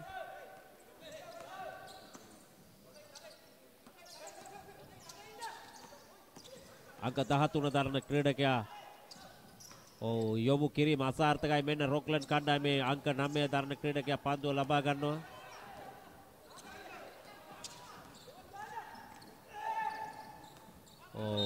ඒ වර ක්‍රීඩා පිටියෙන් ඉවතට පන්දුව ලකුණු 28යි වත්තල BC කණ්ඩායම රොක්ලන්ඩ් කණ්ඩායම ලකුණු 26යි. ඊටම උණුසුම් තරගයක් මේ ඔබ දකින්නේ. තෙපිලම කරට කර තරග වදිනවා තම ජයග්‍රහණය වෙනුවෙන්. අංක 8 ජර්සිය පැළඳගෙන සිටින ක්‍රීඩකයා අතේ පන්දුව ඔහු පසුපස ලුහු බදිනවා. සෑහෙන වෙහෙසක් දරනවා. ඔහුගෙන් පන්දුව ලබා ගැනීමට විනිසුරු පවසනවා ඔහු.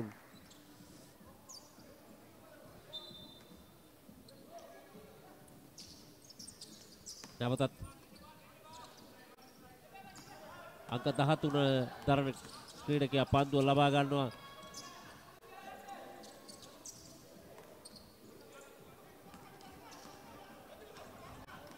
රොක්ලන්ඩ් කණ්ඩායමේ ක්‍රීඩකයන් සෑහෙන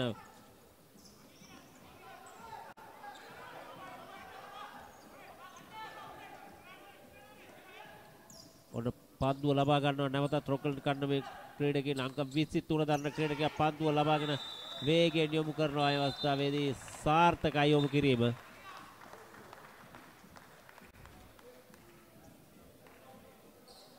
වත්තල BC කණ්ඩායම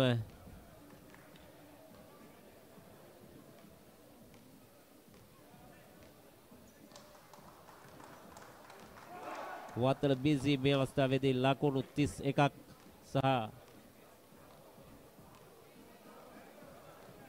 ලකුණු 31ක් වත්තල BC කණ්ඩායම රොක්ලන්ඩ් කණ්ඩායම ලකුණු 28ක්. නැවතත් යම් කිසි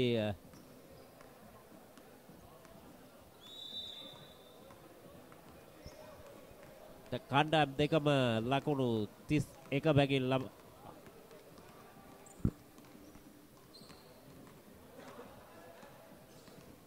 වත්තල BC කණ්ඩායම ලකුණු 28යි රොක්ලන්ඩ් කණ්ඩායම ලකුණු 31යි මේ අවස්ථාවේ.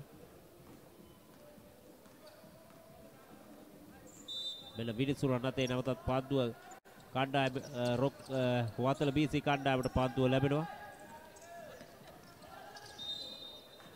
වත්තල BC කණ්ඩායමේ ක්‍රීඩකයන් සෑහෙන තුරක සිට විහිදුම් යොමු කිරීමක් සිදු කරේ නමුත් අසාර්ථකයි. මේ ඔබ දකින්නේ ජීවා වත්තල කණ්ඩායමේ අංක 12 දරන ජර්සිය පැළඳගෙන ඉතාම දක්ෂ ක්‍රීඩකෙක්. ඔහු සෑහෙන වෙහෙසක් දරන වත්තල කණ්ඩායම පැත්තට තරගව හරවා ගැනීමට. එවර යම් කිසි සිදුවීමක් සිදු වුණා. සියල්ල සමතයකට පත්වීමෙන් අනතුරුව මෙන්න නැවතත් තරගයේ ආරම්භ කිරීමට සියල්ල සූදානම්. මෙන්න නිදහස් යොමු කිරීම රොක්ලන්ඩ් කණ්ඩායමේ.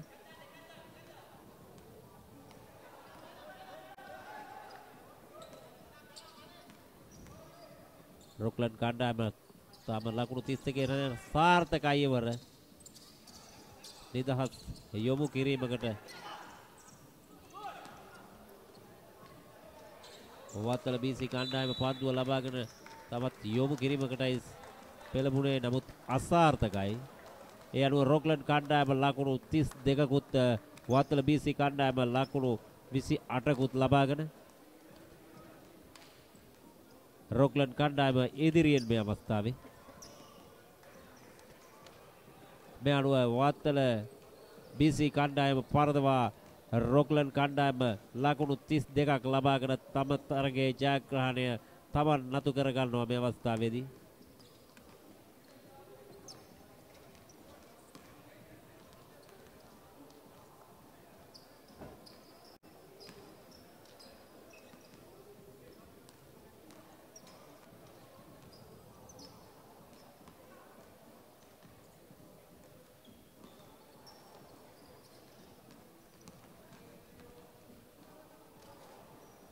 මේ ඔබ දකින්නේ පුනරූපණ දර්ශන වත්තල BC කණ්ඩායමත් රොක්ලන් කණ්ඩායමත් අතර පැවති ඒ උණුසුම් තරගය පුනරූපණ දර්ශනයි මේ ඔබ දකින්නේ Pure TV channel Lanka 116 ගජ TV තිරය ඔස්සේ ගජ TV Pure TV channel Lanka 116 ඔස්සේ වගේම ගජ TV YouTube නාලිකාව ඔස්සේද මෙම තරගය නරඹන්න පුළුවන් කියලා කාරණේ අපි මතක් කරනවා.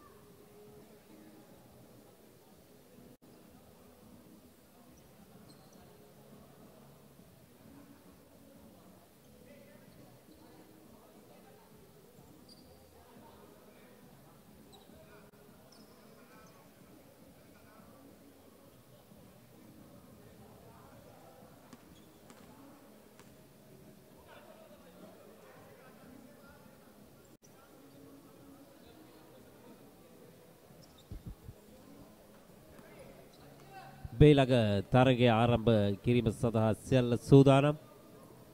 සෙබස්තියන් කණ්ඩායම සහ ප්‍රබල බහරේන් ඉන්දියන් කණ්ඩායම අතර තරගය.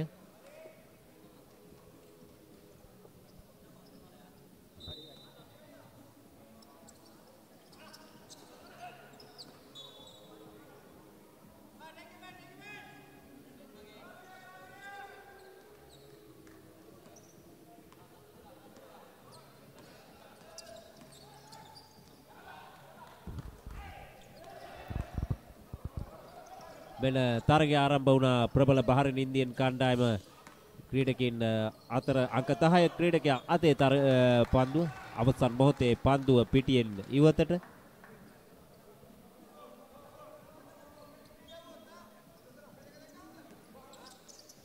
අංක 45 දරන ක්‍රීඩකයා අතින් අංක 8 දරන ක්‍රීඩකයා අතර පන්දුව යනවා මෙන්න සෑහෙන උත්සාහයක සෙබස්තියන් කණ්ඩායම පන්දුව ලබා ගැනීමට අවසන් මොහොතේ විනිසුරුවන් පන්දුව ලබා ගන්නවා.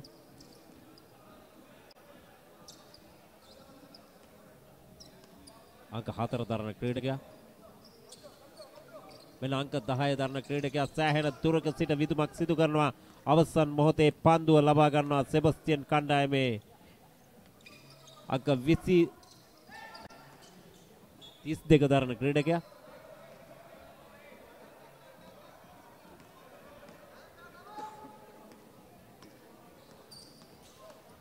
මෙන්න නැවතත් පන්දුව ප්‍රබල බහරින් ඉන්දියන් කණ්ඩායමට සෑහෙන දුරක සිට විදුම අසාර්ථකයි. මෙන්න නැවතත් ලබා ගන්නවා පන්දුව සෙබස්තියන් කණ්ඩායමේ ක්‍රීඩකින්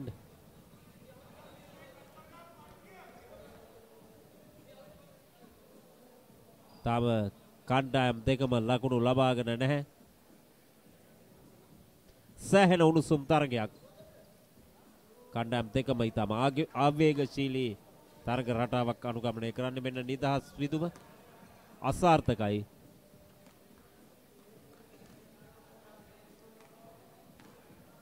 මෙන්න දෙවන නිදහස් විදුම අපි බලමු. එයත් අසාර්ථකයි. මෙන්න ප්‍රබල බහරින් ඉන්දියන් කණ්ඩායම පන්දුව ලබා ගන්නවා මේ අවස්ථාවේදී. එවරත් අසාර්ථකයි. මෙන්න සෙබස්තියන් කණ්ඩායම පන්දුව ලබාගෙන ඉදිරියට ගමන් කරනවා.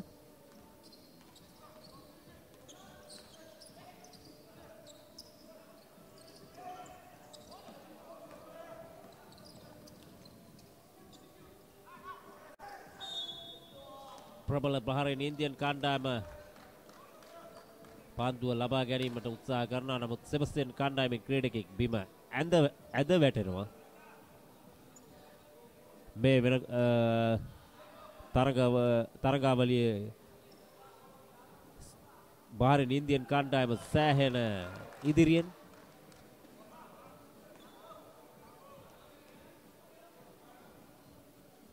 ඒ අනුව සාර්ථකයි එම විදුම. ඒ අනුව සෙබස්තියන් කණ්ඩායම ලකුණු ලබා ගැනීම ලකුණු 2 දක්වා ඉහළ නංවා ගන්නවා.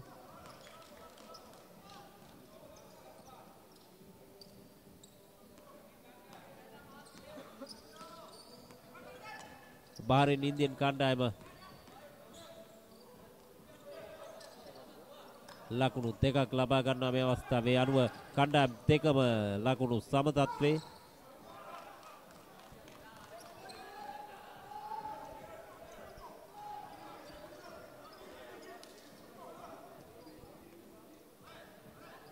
මේ අවස්ථාවේදී පන්දුව තිබෙන්නේ සෙබස්තියන් කණ්ඩායමේ ක්‍රීඩකයන් අතතිව. මෙන්න සෑහෙන උත්සාහයක බහරින් ඉන්දියන් කණ්ඩායම පන්දුව ලබා ගැනීමට විදුම අසාර්ථකයි.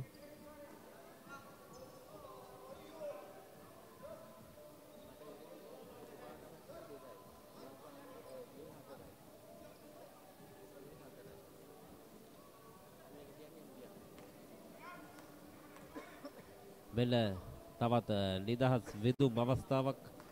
අසාර්ථකයි සෙබස්තියන් කණ්ඩායමේ නිදහස් විදුම.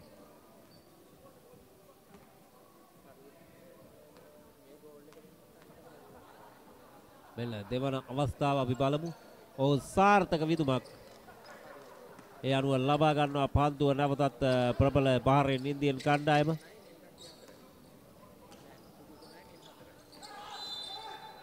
බහරින් ඉන්දියන් කණ්ඩායම මේ විට ලකුණු 4ක් ලබාගෙන සෙබස්තියන් කණ්ඩායමේ ලකුණු තත්ත්වය ලකුණු 3යි.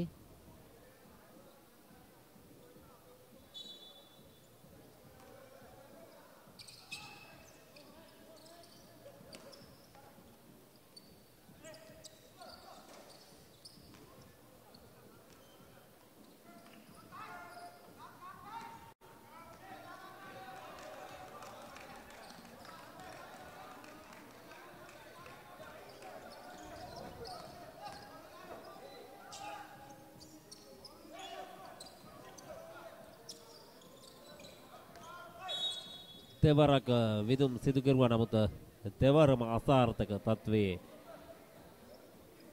සෙබස්තියන් කණ්ඩායමේ අවතරයෙන් පන්දුව ලබා ගන්න ප්‍රබල බහරින් ඉන්දියන් කණ්ඩායම මේ තරගාවලියේ සාර්ථකම කණ්ඩායමක් ලෙස බහරින් ඉන්දියන් කණ්ඩායම හඳුන්වන්නට පුළුවන්. සෑහෙන උත්සාහයක සෙබස්තියන් කණ්ඩායම පන්දුව Taman වෙත නතු කර ගැනීම සඳහා අවසන් මොහොතේ පන්දුව ලබාගෙන විදුමක් සිදු කරනවා. නමුත් එයත් අසාර්ථකයි. ඒ අවසරයෙන් පන්දුව ලබා ගන්න ප්‍රබල බහරින් ඉන්දියන් කණ්ඩායමේ ක්‍රීඩකයින් කණ්ඩායම් දෙක මත ඉතා වේගයෙන් පන්දුව දෝලණය වෙනවා.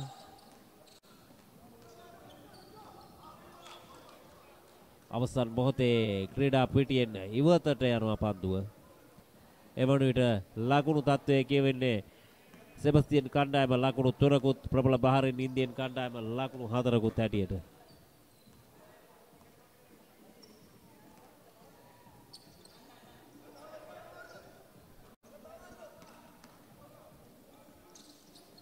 සෙබස්තියන් කණ්ඩායමේ ක්‍රීඩකින් පන්දුව ලබා ගන්නවා. මේ අවස්ථාවේදී ඔවුන්ගෙන් පන්දුව ලබා ගන්නවා අංක 15 දරන 45 දරන ක්‍රීඩකයා අතින් නැවතත් උදුරා ගන්නවා සෙබස්තියන් කණ්ඩායම අතර පන්දුව. විදුමක් සිදු කරනවා නමුත් අසාර්ථකයි. පන්දුව ලබා ගන්නවා බහරින් ඉන්දියන් ක්‍රීඩකයින්. එම විදුමත් අසාර්ථකයි. ඒ අවසරයෙන් නැවතත් පන්දුව සෙබස්තියන් ක්‍රීඩකයින් අතරපත් වෙනවා.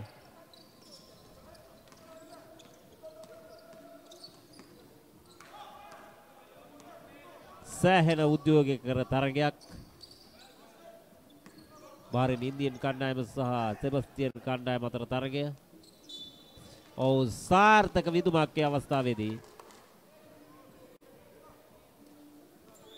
ලකුණු සංඛ්‍යාව ඉහළ නැංවෙනවා. බහරින් ඉන්දියන් කණ්ඩායමේ ලකුණු සංඛ්‍යාව ලකුණු 6ක් විදිහට.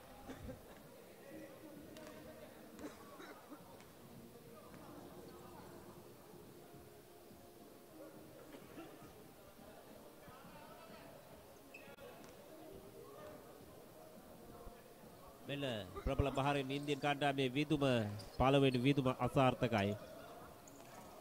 ඒ අවසරයෙන් පන්දුව ලබා ගන්නා නැවතත් බහරින් ඉන්දියන් කණ්ඩායම සතුව තමයි පන්දුව පවතින්නේ.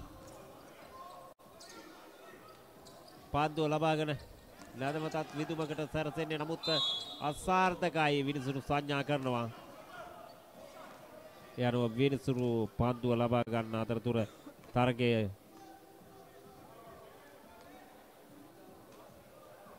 නැවතත් ආරම්භ කිරීමට සූදානම්.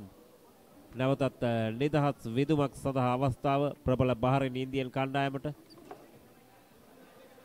අසාර්ථකයි පළමු විදුම. අපි බලමු දෙවනු විදුම කෙසේ සිදු වේද කියන කාරණය. එයත් අසාර්ථකයි. පන්දුව ඒ අවසරයෙන් ලබා ගන්නවා සෙබස්තියන් කණ්ඩායමේ අංක 5 දරන ක්‍රීඩකයා. මෙන්න සෙබස්තියන් කණ්ඩායමේ ක්‍රීඩකයන් ඉතා වේගෙන් පන්දුව රැගෙන තමන්ගේ ක්‍රීඩකයන් මත දෝලනය කරගන්න ආකාරය පන්දුව වේගෙන් පැමිණ ලබා ගන්නවා. නැවතත් බහරින් ඉන්දියන් ක්‍රීඩකයන් පන්දුව රැගෙන බෙන්න දිව යනවා. ඔව් සෙබස්තියන් කණ්ඩායමේ ක්‍රීඩකෙක් බිම ඇද වැටෙනවා. සියල්ල එසේසින් නිමා වෙනවා.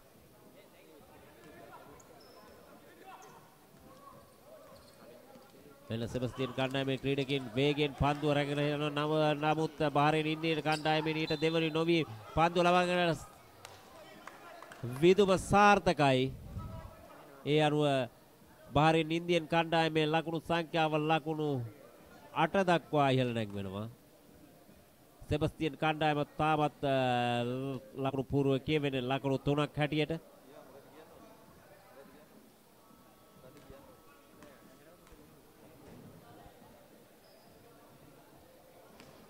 සාර්ථකයි එම විදුම.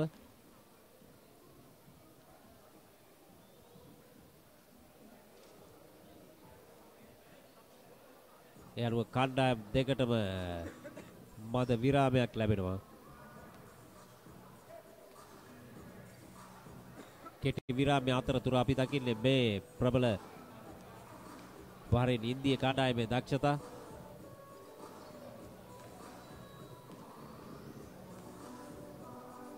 ඉතාම සාර්ථක විදුම් සාර්ථක ලකුණු ලබා ගැනීම.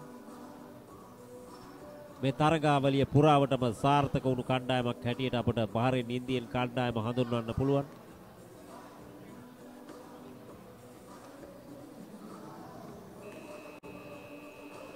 මේ අනුව බහරේන් ඉන්දිය ක්‍රීඩකයින්ට පුහුණු කරුවන්ගෙන් යම් උපදෙස් ලැබෙන මොහොත මෙන්න තරගයත් ආරම්භ වීමට සියල්ල සූදානම්.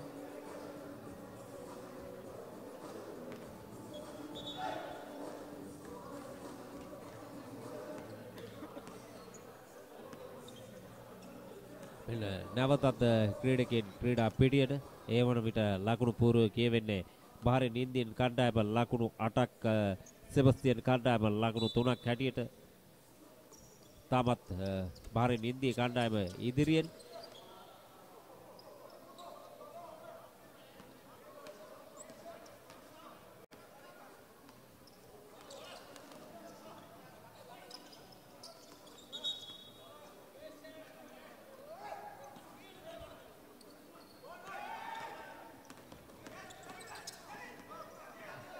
සෙබස්තියන් කණ්ඩායමේ ක්‍රීඩකයින්ගෙන් පාන්දුව රැගෙන ප්‍රබල බහරේන් ඉන්දියන් කණ්ඩායම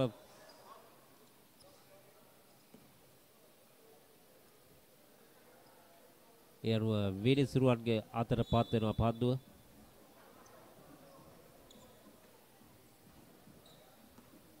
නැවතත් බහරේන් ඉන්දියන් කණ්ඩායම අතට පත් වෙන පන්දුව බහරේන් ඉන්දියන් ක්‍රීඩකයින් සාර්ථක විදුමක් මේ අවස්ථාවේදී. සාර්ථකයි. ලකුණු 9 දක්වා ඉහළ නැංවෙනවා බහරේන් ඉන්දියන් කණ්ඩායමේ ලකුණු තත්වය. ලකුණු 10යි. ප්‍රධාන ලකුණු පූර්ව කියවෙන්නේ ලකුණු 11ක් හැටයට මේ අවස්ථාවේදී බහරේන් ඉන්දියන් කණ්ඩායමේ ලකුණු තත්වය.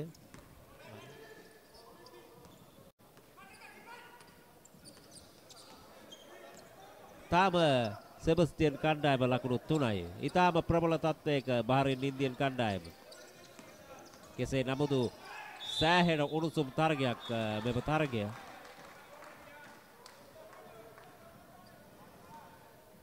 දවසින් දවස උණුසුම් වන ක්‍රීඩාවේ උණුසුම ඔබ වෙත ගෙනෙන ශ්‍රී ලාංකීය ප්‍රමුඛතම සහ එකම ක්‍රීඩා නාලිකාව TV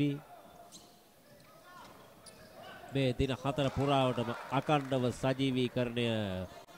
සජීවීකරණයේ රූ දසුන් ඔබේ නිවසට ගෙනාවා. බොහොම සුපහැදිලි දසුන්. එහිදී අපි මතක් කරන්නට ඕනේ ගජ TV තාක්ෂණික කණ්ඩායම සෑහෙන වෙහෙස මහන්සියක් වනවා මේ සුගතදාස ක්‍රීඩා සංකීර්ණයේ සිට ඔබේ ආලින්දයට ඔබේ නිවසට මේ අපූර්ව දසුන් ගෙන හැර පාන්නට.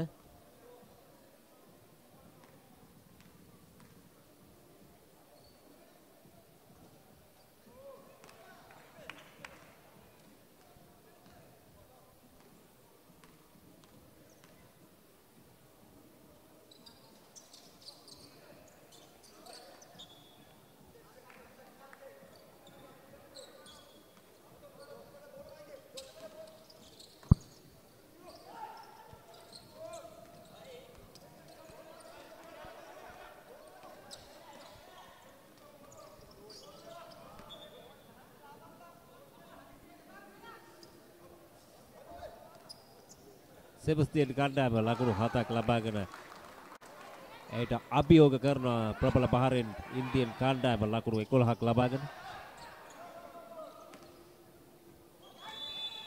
නැවතත් පන්දුව ක්‍රීඩා පිටියෙන් ඉවතට.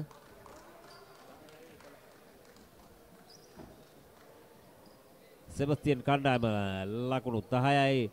බහරේන් ඉන්දියන් කණ්ඩායම ලකුණු 11යි. කාරට කර තරගයක්. ඒ අතරතුර මද විරාමයක් ලැබෙනවා. මේ ඔබ දකින්නේ තරගයේ පුනරූපණ දර්ශන. බහරේන් ඉන්දියන් කණ්ඩායමේ සාර්ථක විදුම්.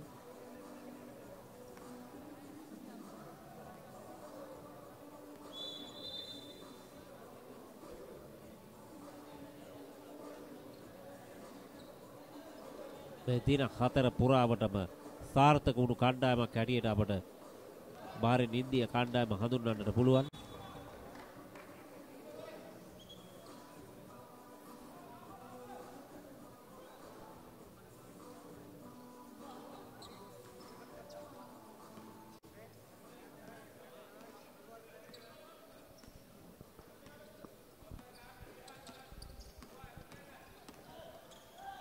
නැවතත් තරගය ආරම්භ වෙනවා මේ අවස්ථාවේ.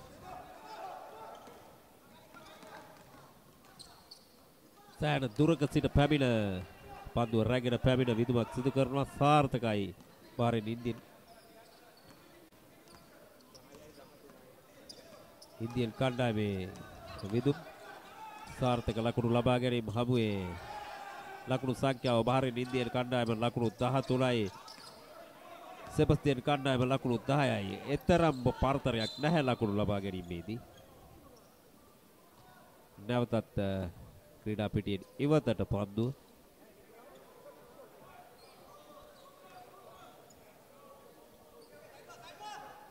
බාහිරින් ඉන්දියා කණ්ඩායමේ ලකුණු සංඛ්‍යාව ලකුණු 15 දක්වා ඉහළ නැගෙනවා මේ අවස්ථාවේ.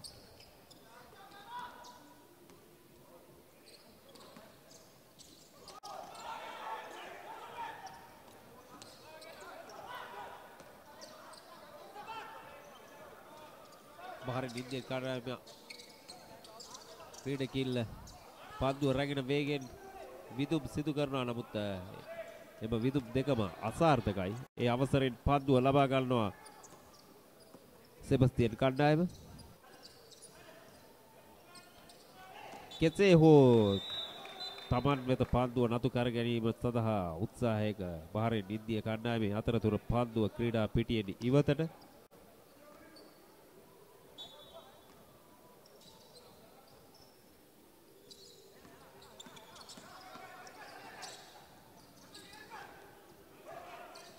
Masters Basketball 2024 මේ තැවැත්ත තරගාවලිය දින 4ක් පුරාවට අකණ්ඩව ඔබේ නිවසට සජීවීකරණයේ රූදසුන් ගජ ටීවී නාලිකාව ඔස්සේ ඔබේ නිවසට ආලින්දයට රැගෙන ආවා.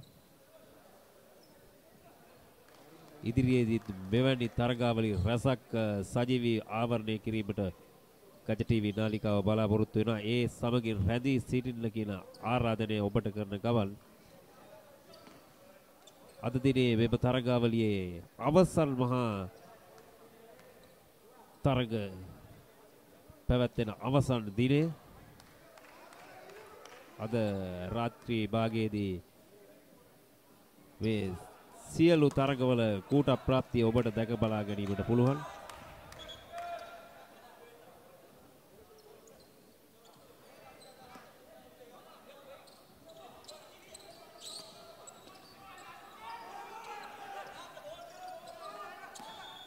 මෙන්න බාහිරින් ඉන්දියන් ක්‍රීඩකයන් ඉතාම සාර්ථකයි සෑහෙන දුරක සිට විදුම සිදු කරන්නේ. ඒ අනුව ඔවුන්ගේ ලකුණු සංඛ්‍යාව ඉහළ නැග්ගෙනවා ලකුණු 15 දක්වා. ලකුණු 10ක් ලබාගෙන සෙබස්තියන් කණ්ඩායම ලකුණු 5ක පරතරයක් තමයි කණ්ඩායම් දෙක. සෙබස්තියන් කණ්ඩායම ලකුණු 5ක් පිටුපසින්. මෙන්න පන්දුව ලබාගෙන නැවතත් විදුමක් සිදු කරනවා. අසාර්ථකයි. ඒ අසාර්ථක විදුම හමුවේ පන්දුව ලබා ගැනීමට උත්සාහ කරනවා බාහිරින් ඉන්දියන් කණ්ඩායම.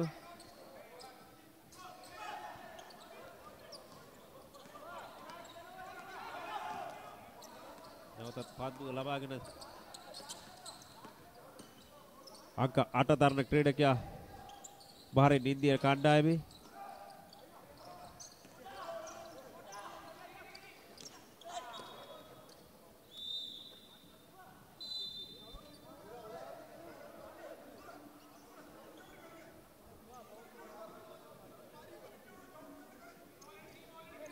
මෙන්න අංක 5 දරන ක්‍රීඩකයා සෙබස්තියන් කණ්ඩායමේ පන්දුව ලබා ගන්න අංක 32 දරන ක්‍රීඩකයා මේ අවස්ථාවේ.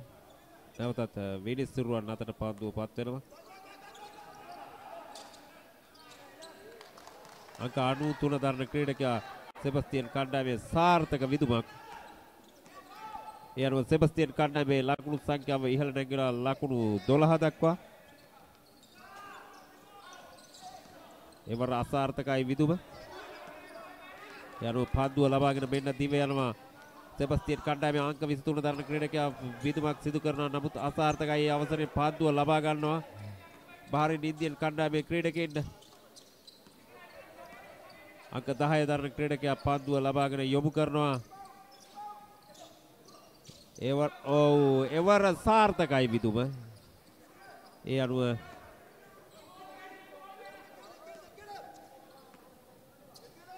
ලකුණු සංඛ්‍යාව වෙනසක් සිදු වෙනවා. බහරින් ඉන්දියන් කණ්ඩායමේ ලකුණු තත්ත්වය ලකුණු 17 දක්වා ඉහළ නැග්ගෙනවා.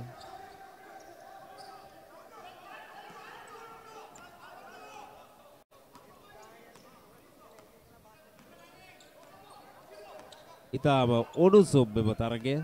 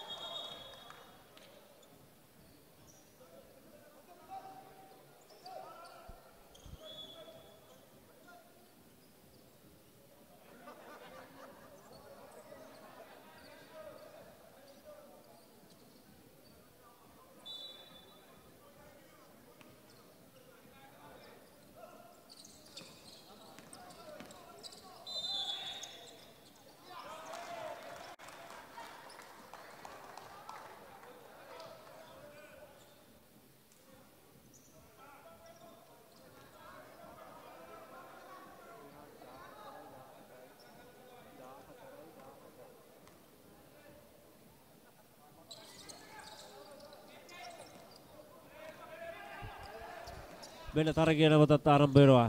ප්‍රබල බහරින් ඉන්දියන් කණ්ඩායම පන්දුව ලබාගෙන දිගු දුර විදුමක් සිදු කරනවා. නමුත් අසාර්ථකයි. සෑහෙන උණුසුම් තරගය. බහරින් ඉන්දියන් කණ්ඩායම ලකුණු 17යි. සෙබස්තියන් කණ්ඩායම ලකුණු 14යි. කරට කර ලකුණු ලබා ගැනීම සෑහෙන උණුසුම් තරගය. මෙතෙක් අපි දුටු තරග අතර සෑහෙන උණුසුම් තරගයක්.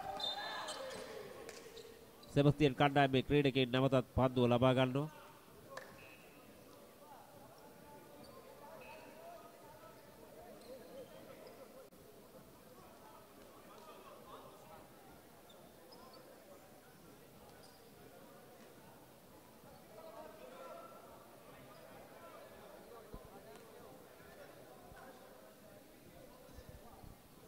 නිදහස් විදුම අංක 9 දරන ජර්සිය පළඳගෙන සිටින ක්‍රීඩකයා. මේ ඔබ දකින්නේ පුනරූපන දර්ශන.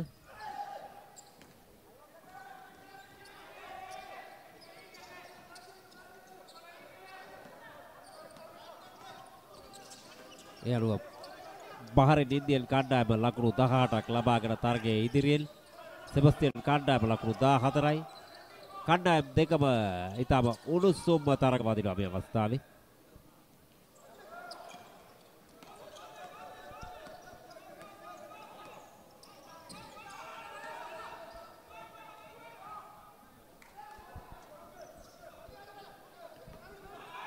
අංක 8 තරන ක්‍රීඩකයා පාන්දුව ලබාගෙන ඔහුගෙන් පාන්දුව ලබා ගැනීම සඳහා සෑහෙන උත්සාහයක මෙන්න සාර්ථක විදුමක් බහරින් ඉන්දිය කණ්ඩායමේ ක්‍රීඩකයින්ගෙන්. ඒ අනුව ලකුණු සංඛ්‍යාව කියවෙන්නේ බහරින් ඉන්දිය කණ්ඩායම ලකුණු 18කුත් ලකුණු 20ක් සහ සෙබස්තියන් කණ්ඩායම ලකුණු 14කුත් හැටිය.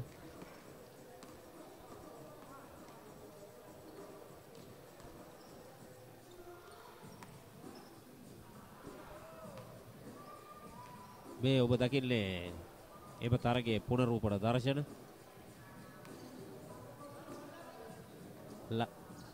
ලකුණු 20ක් ලබාගත් ප්‍රබර බහරින් ඉන්දියන් කණ්ඩායම එම තරගය ජයග්‍රහණය කරනවා.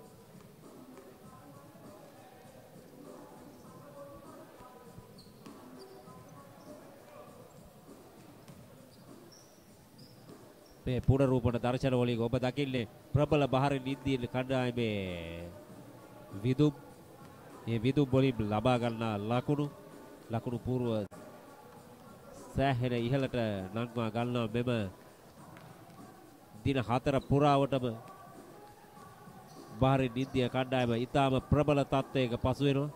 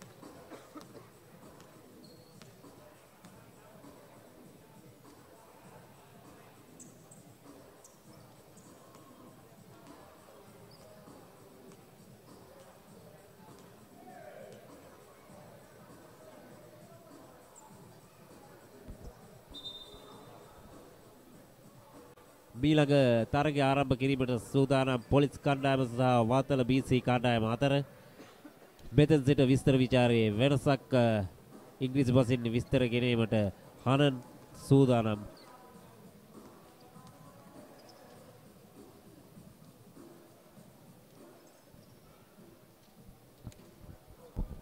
That's right, Isaro. Next up, we have the matchup between Wattala BC and Police Sports Club.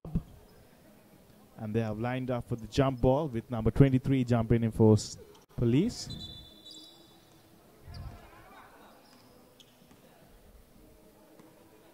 And they'll be retaking that jump ball.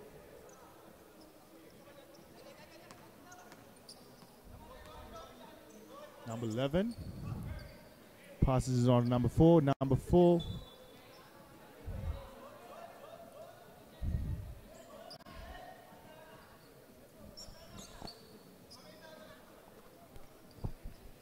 Number 4 passes number 6. Number 6 drives in. And the ball is out of bounds once again. And Police Sports Club will still stay in possession of the ball. Number 4 taking a mid-range jumper, and the shot is good.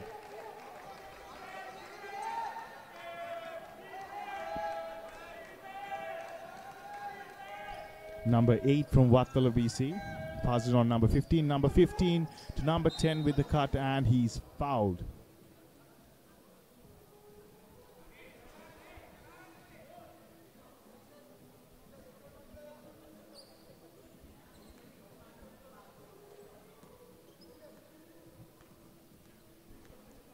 Number 10 lining up at the free throw line for his first shot, and he makes it.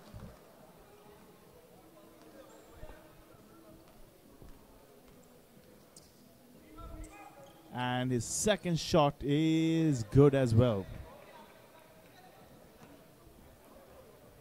Wattala BC and Police Sports Club have leveled up their scores with 2-all.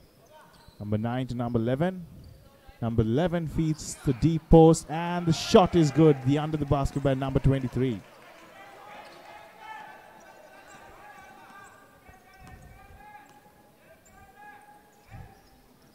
Number 8 Number 15, number 6 in action. Trying to pass it on to number 10.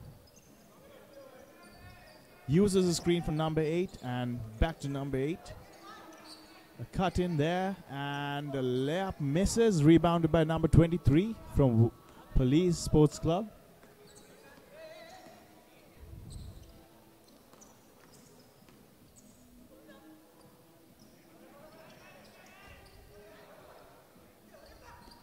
Number 11 to number 6.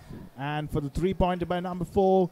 In and out of the ring, and it's out of play. An offensive foul is called.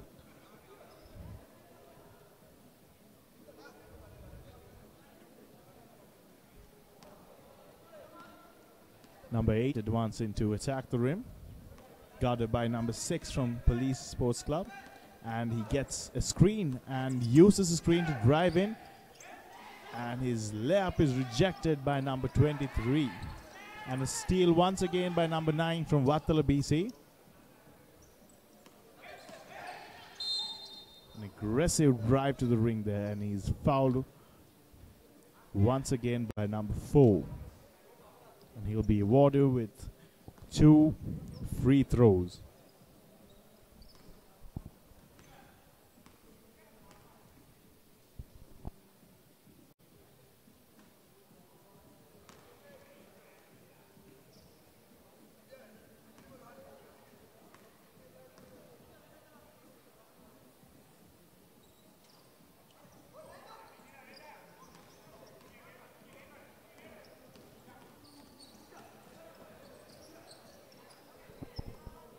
Number 9 driving into the court, kicks it out to number 6, and number 6 takes three-pointer and it falls short. Number 10 on the opposite side of the court with number 8 goes for the shot, fake, steps, and the ball is out of play, still in possession of Wattala BC.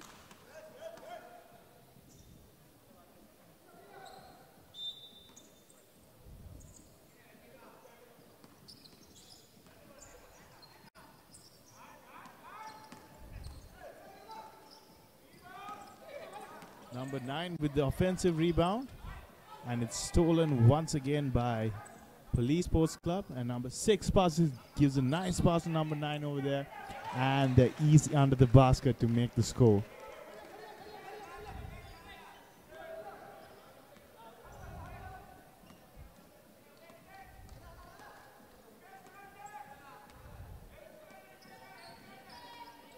Number 6 with a little pump fake to drive to the court, kicks it out.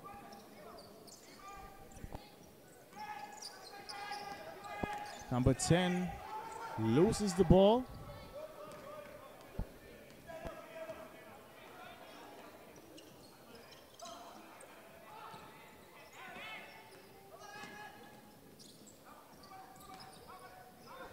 Number 23, a nice little post move there to make the bucket and put up the score.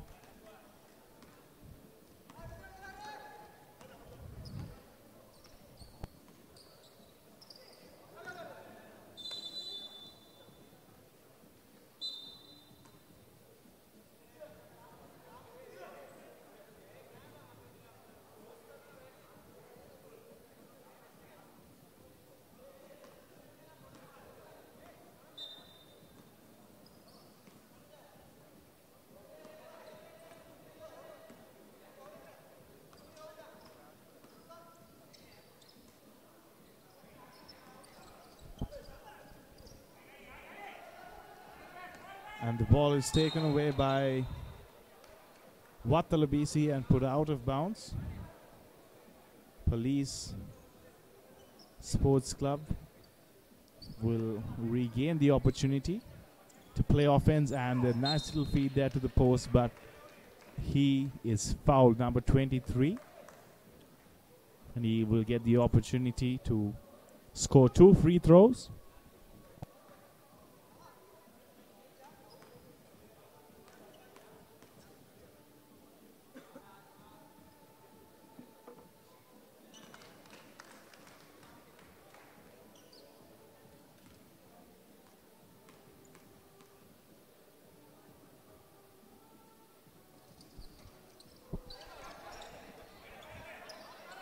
rebound is taken by Watala BC, number 8.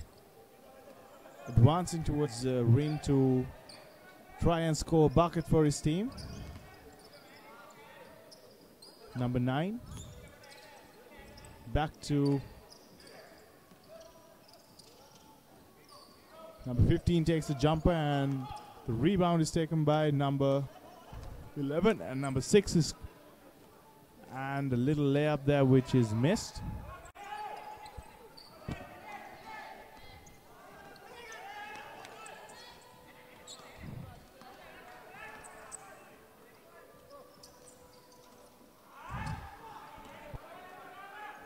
Number 4 to number 9, and is fouled by number 15 from Watala BC.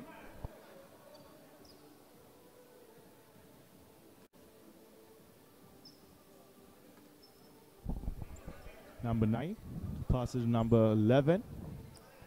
11 to number 6. Number 6. And another under the basket for number 23 from Police Sports Club.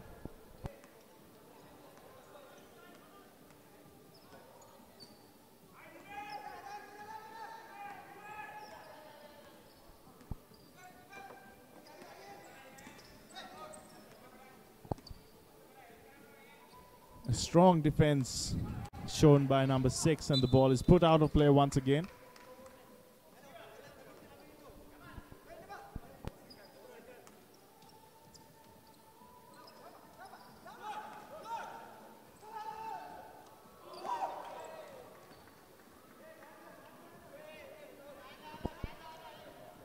With 1 minute and 36 seconds remaining in the game clock and 20 seconds remaining on the shot clock. Number 6 to 11. Number 11 takes a three-pointer and he falls short, and the ball is out of play once again.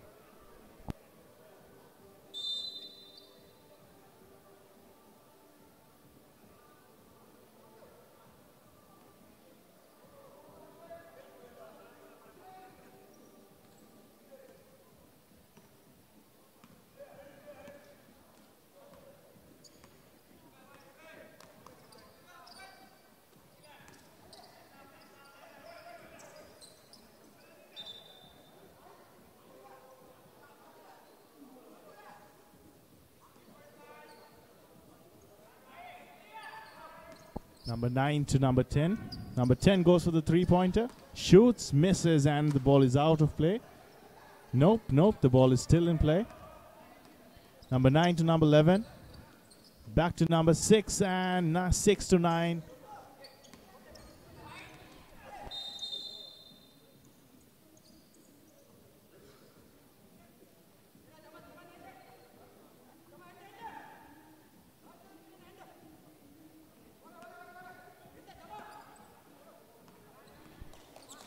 Number 6 from Watala BC taking control of the ball, passes it to post player, and he goes for the layup and misses.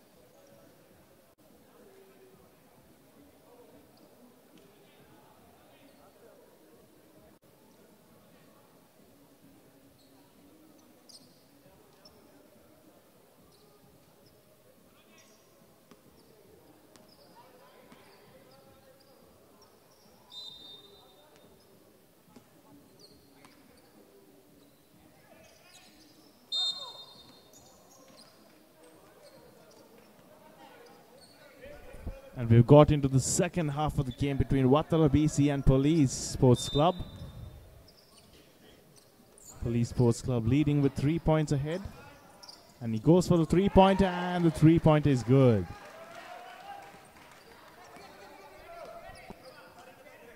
Number 8.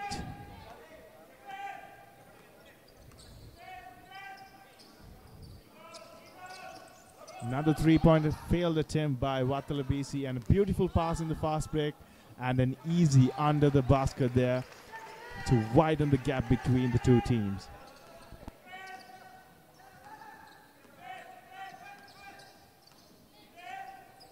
Number 8 receives a screen from number 10 to drive into the court, and is blocked away with the foul.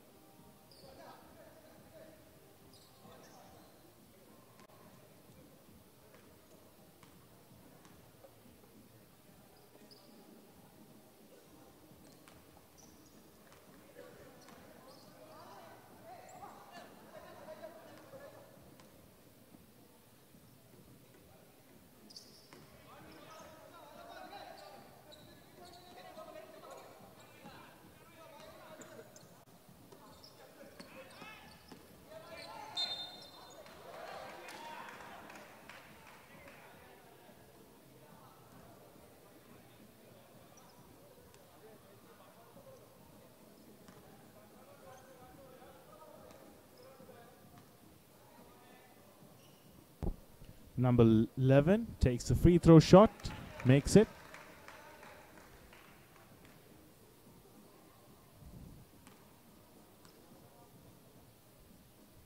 And he puts it up again and he puts it in.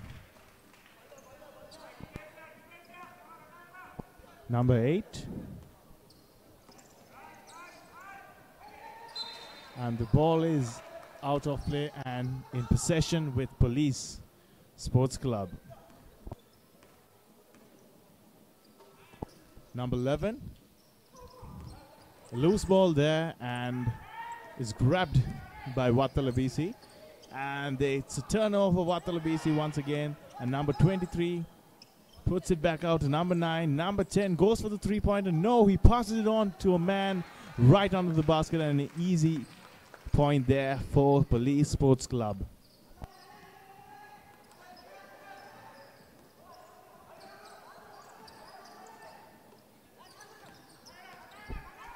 Number 6 with the pass to number 10 over there. And another turnover.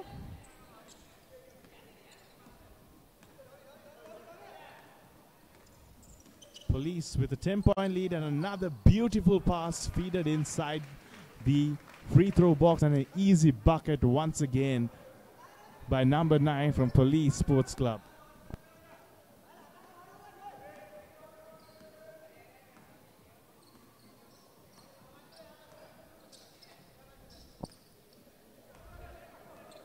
Number 8 looking to make a 3-pointer, but is blocked by number 6. Number 9 passes the ball to number 10. Number 10 to number 6 once again. Number 6 to 23, and another easy bucket. Is it? No, he misses. Gets his own rebound, tries again, and he makes it.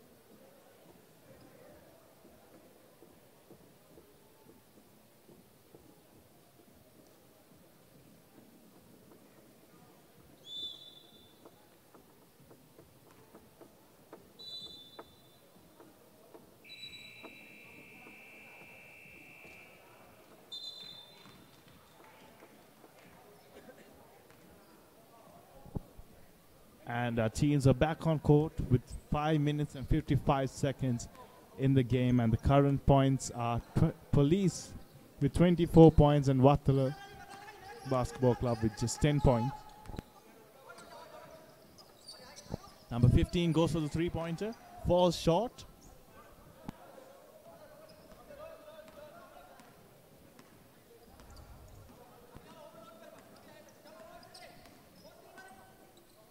Number 6 to 11, 11 to 10. Looks like he's going for the three-pointer. Yes, he is, but he misses.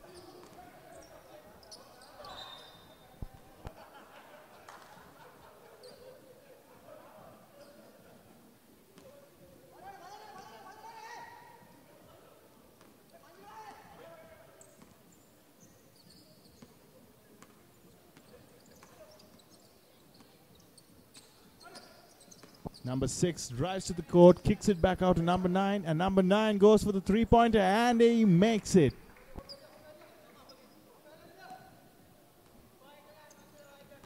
Number 9 to number 11 from Police Sports Club, and it's stolen once again, and a foul called on number 9. Number 6 going for the three-pointer. Misses, and the rebound is, and a foul is called.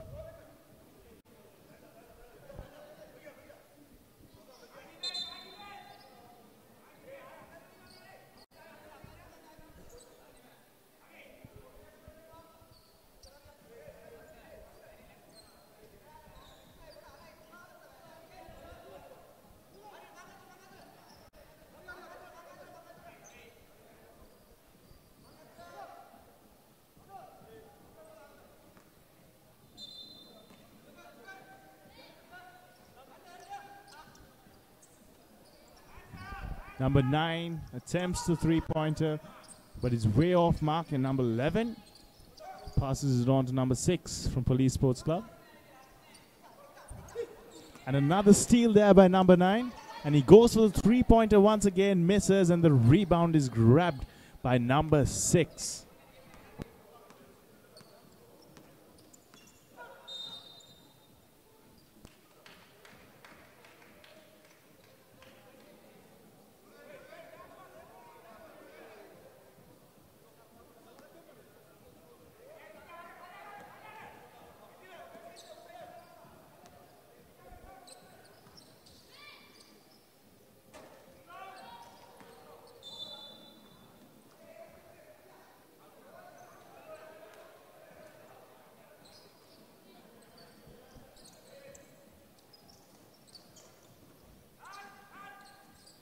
Number 13 goes for the three-pointer but falls way short, and number 9 with the rebound. Number 11 charge into the rim, kicks it back out to number 10, who takes the three-pointer. It's in and out of the rim, and Wattalabisi once again in possession.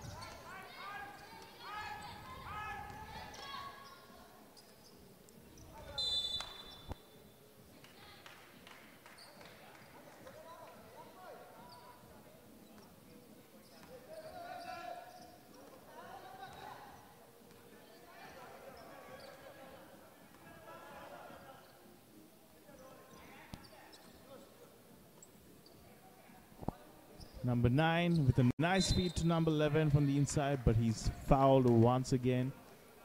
We are seeing a lot of foul plays on the court today.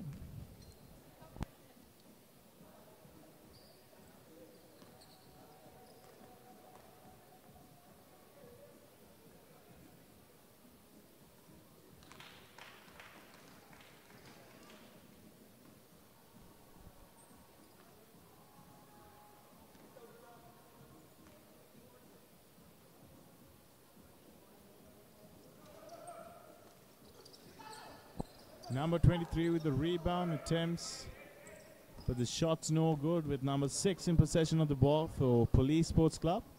And a nice little backdoor cut there, and it's somehow turned over once again. Number 10 going for the three-pointer from way downtown, misses, and the rebound is grabbed by number 11.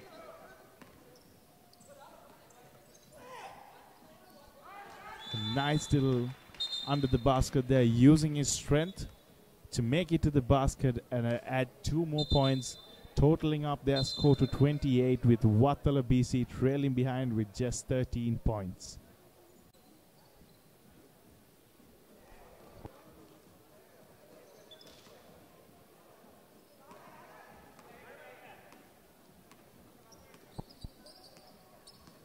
Number 10 goes for the 3 once again. Is way off mark.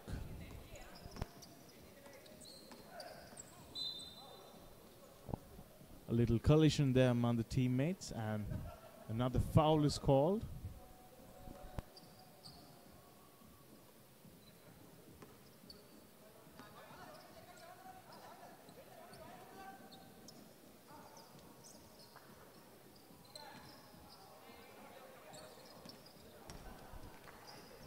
Number 11 puts up a layup, and it's good.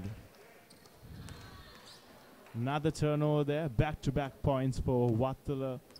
Back-to-back points for Police Sports Club. And back-to-back turnovers for Wattala BC. And number 6 going for a three-pointer.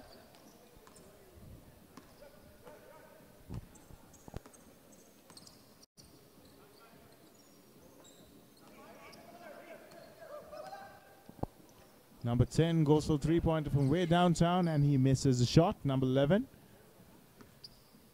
passes it on to number 4. Number 4 trying to make a play up. Gets it to number 10. Number 10 knocks down a three-pointer.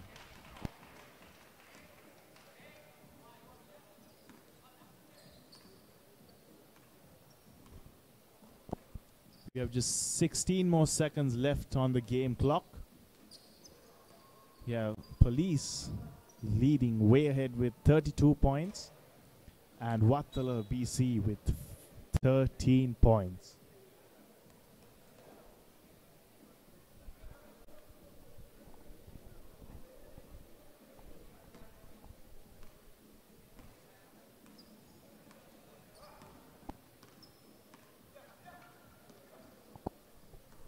And that is the end of the match between Wattala BC and Police Sports Club. The final scores at the end of the second quarter is 32 points for Police Sports Club and 13 points for Wattala BC. Stay tuned with us for the next matchup. It's going to be an exciting one.